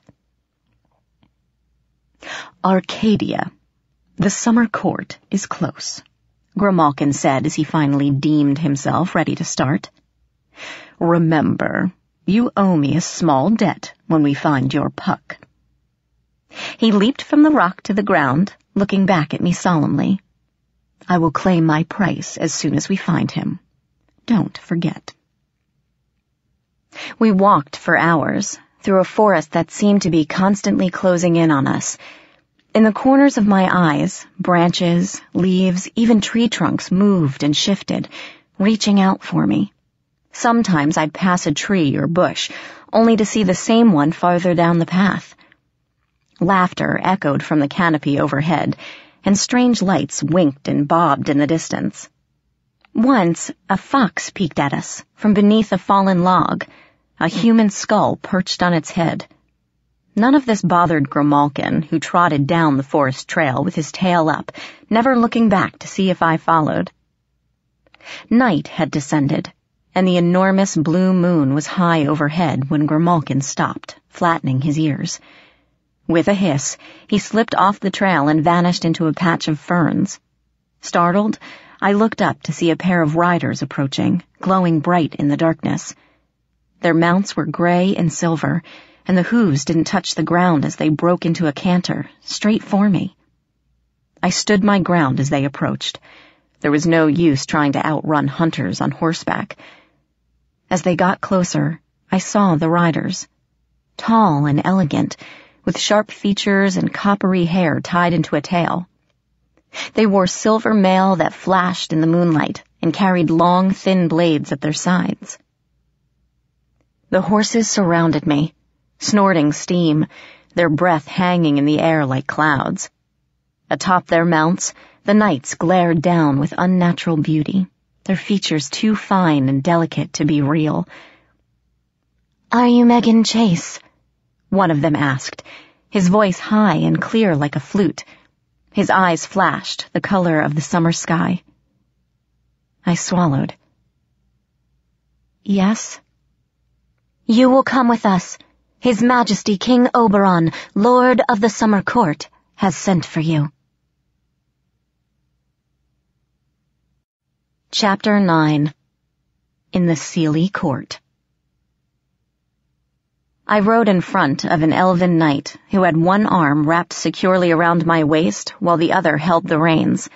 Grimalkin dozed in my lap, a warm, heavy weight, and refused to talk to me. The knights wouldn't answer any of my questions either. Where were we going? If they knew Puck, or why King Oberon wanted me. I didn't even know if I was a prisoner or a guest of these people, though I supposed I would find out soon enough. The horses flew over the forest floor, and I saw up ahead the trees were beginning to thin. We broke through the tree line, and ahead of us rose an enormous mound. It towered above us in ancient grassy splendor, the pinnacle seeming to brush the sky. Thorny trees and brambles grew everywhere, especially near the top, so the whole thing resembled a large bearded head. Around it grew a hedge bristling with thorns, some longer than my arm. The knights spurred their horses toward the thickest part of the hedge. I wasn't surprised when the brambles parted for them, forming an arc as they rode beneath, before settling back with a loud crunching sound. I was surprised when the horses rode straight at the side of the hill without slowing, and I clutched Grimalkin tightly, making him growl in protest. The mound neither opened up nor moved aside in any way. We rode into the hill and through, sending a shiver all the way down my spine to my toes. Blinking, I gazed around at total chaos. A massive courtyard stretched before me, a great circular platform of ivory pillars, marble statues, and flowering trees. Fountains hurled geysers of water into the air, multicolored lights danced over the pools, and flowers in the full spectrum of the rainbow bloomed everywhere. Strains of music reached my ears, a combination of harps and drums, strings and flutes, bells and whistles, somehow lively and melancholy at the same time. It brought tears to my eyes, and suddenly all I wanted to do was slide off the horse and dance until the music consumed me, and I was lost in it. Thankfully, Grimalkin muttered something like, "Get hold of yourself," and dug his claws into my wrist, snapping me out of it. Fairies were everywhere, sitting on the marble steps or benches, dancing together in small groups, or just wandering around. My eyes couldn't take it in fast enough. A man with a bare chest and shaggy legs ending in hooves winked at me from the shade of a bush. A willowy girl with green-tinted skin stepped out of a tree, scolding a child hanging from the branches. The boy stuck out his tongue, flicked his squirrel tail, and darted higher into the foliage. I felt a sharp tug on my hair. A tiny figure hovered near my shoulder, gossamer wings buzzing like a hummingbird's. I gasped, but the knight holding me didn't so much as glance at it. She grinned and held out what looked like a plump grape, except the skin of the fruit was bright blue and speckled with orange. I smiled politely and nodded, but she frowned and pointed at my hand. Confused, I held up my palm. She dropped the fruit into it, gave a delightful giggle, and sped away. "Be careful," Grimalkin rumbled, as a heady aroma rose from the little fruit, making my mouth water. "Eating or drinking certain things in Faerie could have unpleasant consequences for someone like you. Do not eat anything. In fact, until we find your puck, I would not talk to anyone. And whatever you do, do not accept gifts of any sort. This is going to be a long night." I swallowed and dropped the fruit into one of the fountains as we rode by, watching huge green and gold fish swarm around it, mouths gaping. The knight scattered fairies as we rode through the courtyard toward a high stone wall with a pair of silver gates in front. 2 massive creatures, each 10 feet tall, blue-skinned and tusked, guarded the doors. Their eyes glimmered yellow beneath ropey black hair and heavy brows. Even dressed up, their arms and chests bulging through the fabric of their red uniforms, popping the brass buttons, they were still terrifying. "Trolls," muttered Grimalkin, as I shrank against the unyielding frame of the elven knight. "Be thankful we're in Oberon's land. The Winter Court employs ogres." The knight stopped and let me down a few feet from the gate. "Be courteous when you speak to the Earl King, child," the knight I'd ridden with told me, and wheeled his mount away. I was left facing 2 giant trolls with nothing but a cat and my backpack. Grimalkin squirreled in my arms, and I let him drop to the stones. "Come on." The cat sighed, lashing his tail. "Let us meet Lord Pointy Ears and get this over with." The 2 trolls blinked as the cat fearlessly approached the gate, looking like a gray bug scuttling around their clawed feet. One of them moved, and I braced myself, expecting him to stomp Grimalkin into kitty pudding. But the troll only reached over and pulled the gate open, as the other did the same on his side. Grimalkin shot me a backward glance, twisted his tail, and slipped through the archway. I took a deep breath, smoothed down my tangled hair, and followed. The forest grew thick on the other side of the gates, as if the wall had been built to keep it in check.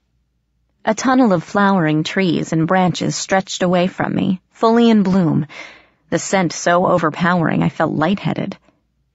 The tunnel ended with a curtain of vines opening up into a vast clearing surrounded by giant trees. The ancient trunks and interlocking branches made a sort of cathedral, a living palace of giant columns and a leafy vaulted ceiling. Even though I knew we were underground and it was night outside, sunlight dappled the forest floor, slanting in through tiny cracks in the canopy. Glowing balls of light danced in the air, and a waterfall cascaded gently into a nearby pool. The colors here were dazzling. 100 fairies clustered around the middle of the clearing, dressed in brilliant alien finery. By the look of it, I guessed these were the nobles of the court. Their hair hung long and flowing, or was styled in impossible fashions atop their heads. Satyrs, easily recognized by their shaggy goat legs, and furry little men padded back and forth, serving drinks and trays of food. Slender hounds with moss-green fur milled about, hoping for dropped crumbs. Elven knights in silvery chain armor stood stiffly around the room. A few held hawks or even tiny dragons. In the center of this gathering sat a pair of thrones, seemingly grown out of the forest floor and flanked by 2 liveried centaurs. One of the thrones stood empty, except for a caged raven on one of the arms. The great black bird cawed and beat its wings against its prison, its beady eyes bright and green. However, in the throne on the left, King Oberon, for I could only assume this was him, sat with his fingers steepled together, gazing out at the crowd. Like the rest of the Fey nobles, he was tall and slender, with silver hair that fell to his waist and eyes like green ice. An antlered crown rested on his brow, casting a long shadow over the court like grasping talons. Power radiated from him, as subtle as a thunderstorm. Over the colorful sea of nobles our gazes met. Oberon raised one eyebrow, graceful as the curve of a hawk's wing, but no expression showed on his face. And at that moment, every fairy in the room stopped what it was doing and turned to stare at me. "Great," muttered Grimalkin, forgotten beside me. "Now they all know we're here. Well, come on, human. Let us play niceys with the court." My legs felt weak, my mouth dry, but I forced myself to walk. Fey lords and ladies parted for me, but whether out of respect or disdain, I couldn't tell. Their eyes, cold and amused, gave nothing away. A green fairy hound sniffed me and growled as I passed, but other than that, the place was silent. What was I doing here? I didn't even know. Grimalkin was supposed to be leading me to Puck, but now Oberon wanted to see me. It seemed I was getting further and further from my goal of rescuing Ethan, unless, of course, Oberon knew where Ethan was. Unless Oberon was holding him hostage. I reached the foot of the throne. Heart pounding, not knowing what else to do, I dropped to one knee and bowed. I felt the Earl King's eyes on the back of my neck, as ancient as the forest surrounding us. Finally, he spoke. "Rise, Megan Chase." His voice was soft, yet the lilting undertone made me think of roaring oceans and savage storms. The ground trembled beneath my fingers. Controlling my fear, I stood and looked at him, and saw something flicker across his mask-like face. Pride? Amusement? It was gone before I could tell. "You have trespassed in our lands," he told me, sending a murmur down the fairy court. "You were never meant to see the Never Never, and yet you tricked a member of this court into bringing you across the barrier. Why?" Not knowing what else to do, I told him the truth. "I'm searching for my brother, sir. Ethan Chase." "And you have reason to believe he is here?" "I don't know." I cast a desperate look at Grimalkin, who was grooming a back leg and paying no attention to me. My friend Robbie, Puck, he told me that Ethan was kidnapped by fairies, that he left a changeling in his place. I see.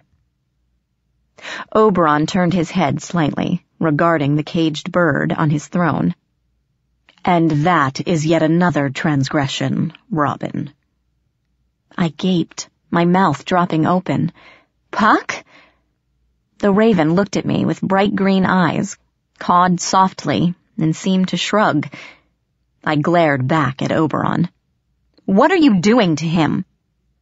He was commanded never to bring you to our land. Oberon's voice was calm but pitiless.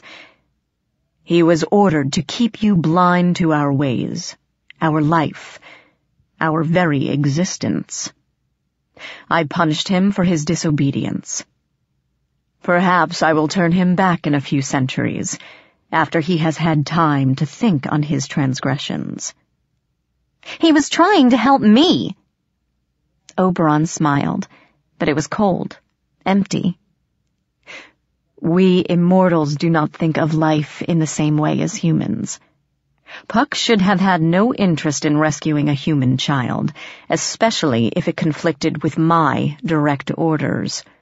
That he caved to your demands suggests he may be spending too much time with mortals, learning their ways and their capricious emotions. It is time he remembers how to be fey. I swallowed. But what about Ethan? I know not. Oberon leaned back, shrugging his lean shoulders. He is not here, within my territories. That much I can tell you. Despair crushed me like a 10-ton weight. Oberon didn't know where Ethan was, and worse, didn't care. Now I'd lost Puck as a guide as well. It was back to square one. I'd have to find the other court, the unseelie one, sneak in and rescue my brother, all by myself. That is, if I could get there in one piece. Maybe Grimalkin would agree to help me. I looked down at the cat, who was completely absorbed in washing his tail, and my heart sank. Probably not. Well, then, I was on my own. The enormity of my task loomed ahead, and I fought back tears. Where would I go now? How would I even survive? Fine. I didn't mean to sound surly, but I wasn't feeling very positive at the moment. I'll be leaving now. If you won't help me, I'll just have to keep looking.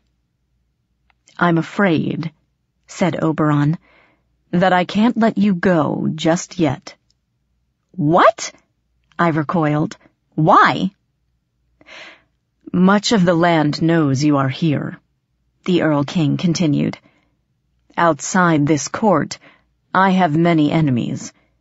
Now that you are here, now that you are aware, they would use you to get to me. I'm afraid I cannot allow that. I don't get it. I looked around at the Fey nobles. Many of them looked grim, unfriendly. The stares they leveled at me now glittered with disdain. I turned back to Oberon, pleading. Why would they want me? I'm just a human. I don't have anything to do with you people. I just want my brother back. On the contrary. Oberon sighed, and for the first time, age seemed to weigh him down. He looked old, still deadly and extremely powerful, but ancient and tired. You are more connected to our world than you know, Megan Chase. You see, you are my daughter. Chapter 10. The Earl King's Daughter.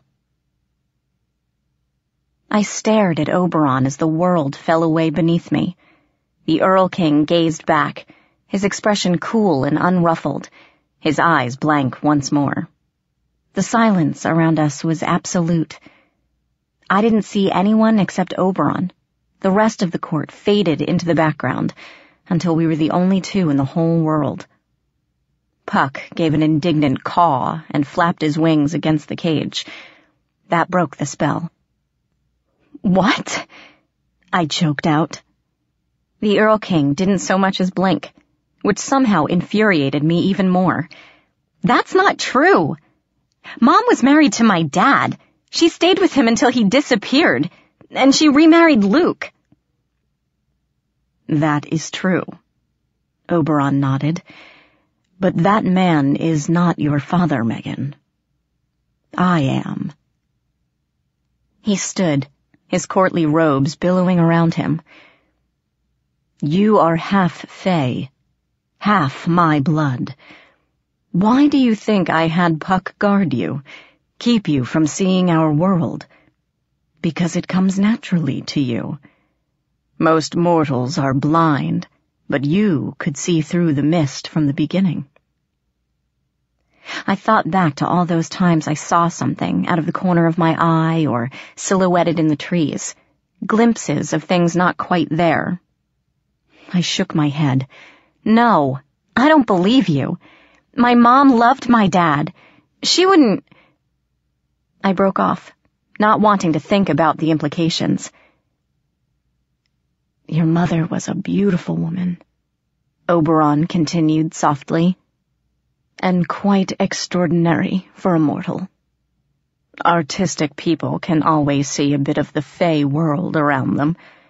She would often go to the park and paint and draw. It was there, beside the pond, that we first met." "Stop it," I gritted out. "You're lying. I'm not one of you. I can't be." "Only half," Oberon said, and from the corner of my eye I caught looks of disgust and contempt from the rest of the court. "Still, that is enough for my enemies to attempt to control me through you, or perhaps to turn you against me. You are more dangerous than you know, daughter. Because of the threat you represent, you must remain here." My world seemed to be collapsing around me. "For how long?" I whispered, thinking of Mom, Luke, school, everything I left behind in my world. Had I been missed already? Would I return to find 100 years had passed while I was gone, and everyone I knew was long dead? "Until I deem otherwise," Oberon said, in the tone my mother often used when she settled the matter. "Because I said so." "At the very least, until Elysium is through. The Winter Court will be arriving in a few days, and I will have you where I can see you." He clapped, and a female satyr broke away from the crowd to bow before him. "Take my daughter to her room," he ordered, sitting back on his throne. "See that she is made comfortable." "Yes, my lord," murmured the satyr, and began to clop away, glancing back to see if I was coming. Oberon leaned back, not looking at me, his face blank and stony. My audience with the Earl King was over. I had stumbled back, prepared to follow the goat girl out of the court, when Grimalkin's voice floated up from the ground. I'd completely forgotten about the cat. "Begging your pardon, my lord," Grimalkin said, sitting up and curling his tail around himself. "But our business is not yet complete. You see, the girl is in my debt. She promised me a favor for bringing her safely here, and that obligation has yet to be paid." I glared at the feline, wondering why it was bringing that up now. Oberon, however, looked at me with a grim expression. "Is this true?" I nodded, wondering why the nobles were giving me looks of horror and pity. "Grim helped me escape the goblins," I explained. "He saved my life. I wouldn't be here if it weren't for—" My voice trailed off as I saw the look in Oberon's eyes. "A life debt, then." He sighed. "Very well, cat she. What would you have of me?" Grimalkin lowered his eyelids. It was easy to see that the cat was purring. "A small favor, great lord," he rumbled, "to be called in at a later time." "Granted." The Earl King nodded, and yet he seemed to grow bigger in his chair. His shadow loomed over the cat, who blinked and flattened his ears. Thunder growled overhead. The light in the forest dimmed, and a cold wind rattled the branches in the trees, showering us with petals. The rest of the court shrank away. Some vanished from sight completely. In the sudden darkness, Oberon's eyes glowed amber. "But be warned, feline," he boomed, his voice making the ground quiver. "I am not to be trifled with. Do not think to make a fool of me, for I can grant your request in insurmountably unpleasant ways." "Of course, great Earl King," Grimalkin soothed, his fur whipping about in the gale. "I am always your servant." "It would be foolish indeed to trust the flattering words of a cat-she." Oberon leaned back, his face an expressionless mask once more. The wind died down, the sun returned, and things were normal again. "You have your favor. Now go." Grimalkin bowed his head, turned, and trotted back to me, bottle-brush tail held high. "What was that about, Grim?" I demanded, scowling at the feline. "I thought you wanted a favor from me. What was all that with Oberon?" Grimalkin didn't so much as pause. Tail up, he passed me without comment, slipped into the tunnel of trees, and vanished from sight. The satyr touched my arm. "This way," she murmured, and led me away from the court. I felt the eyes of the nobles and the hounds on my back as we left the presence of the Earl King. "I don't understand," I said miserably, following the satyr girl across the clearing. My brain had gone numb. I felt awash in a sea of confusion, moments away from drowning. I just wanted to find my brother. How had it come to this? The satyr gave me a sympathetic glance. She was shorter than me by a foot, with large hazel eyes that matched her curly hair. I tried to keep my eyes away from her furry lower half, but it was difficult, especially when she smelled faintly like a petting zoo. "It is not so bad," she said, leading me not through the tunnel, but to a far side of the clearing. The trees here were so thick the sunlight didn't permeate the branches, shadowing everything in emerald darkness. "You might enjoy it here. Your father does you a great honor." "He's not my father," I snapped. She blinked wide, liquid brown eyes, and her lower lip quivered. I sighed, regretting my harsh tone. "Sorry. It's just a lot to take in. 2 days ago, I was home, sleeping in my own bed. I didn't believe in goblins or elves or talking cats, and I certainly didn't ask for any of this." "King Oberon took a great chance for you," the satyr said, her voice a bit firmer. "The cat-she held a life debt over you, which meant it could have asked for anything. My Lord Oberon took it and made it his, so Grimalkin can't request you to poison anyone or to give up your first child." I recoiled in horror. He would have? "Who knows what goes on in the mind of a cat?" The satyr shrugged, picking her way over a tangle of roots. "Just be careful what you say around here. If you make a promise, you're bound to it, and wars have been fought over small favors. Be especially careful around the high lords and ladies. They are all adept at the game of politics and pawn-making." She suddenly paled and put a hand to her mouth. "I've said too much. Please forgive me. If that gets back to King Oberon—" "I won't say anything," I promised. She looked relieved. "I am grateful, Megan Chase. Others might have used that against me. I am still learning the ways of the court." "What is your name?" "Tansy." "Well, You're the only one who has treated me nicely without expecting anything in return, I told her. Thank you. She looked embarrassed. Truly, you do not need to put yourself in my debt, Megan Chase. Here, let me show you to your room. We were standing at the edge of the trees. A wall of flowering bramble, so thick I couldn't see to the other side, loomed above us. Between the pink and purple flowers, thorns bristled menacingly. Tansy reached out and brushed one of the petals. The hedge shuddered, then curled in and rearranged itself, forming a tunnel not unlike the one leading into the court. At the end of the prickly tube stood a small red door. In a daze, I followed Tansy into the briar tunnel and through the door as she opened it for me. Inside, a dazzling bedroom greeted my eyes. The floor was white marble, inlaid with patterns of flowers, birds, and animals. Under my disbelieving stare, some of them moved. A fountain bubbled in the middle of the room, and a small table stood nearby covered with cakes, tea, and bottles of wine. A massive, silk-covered bed dominated one wall, while a fireplace stood at the other. The flames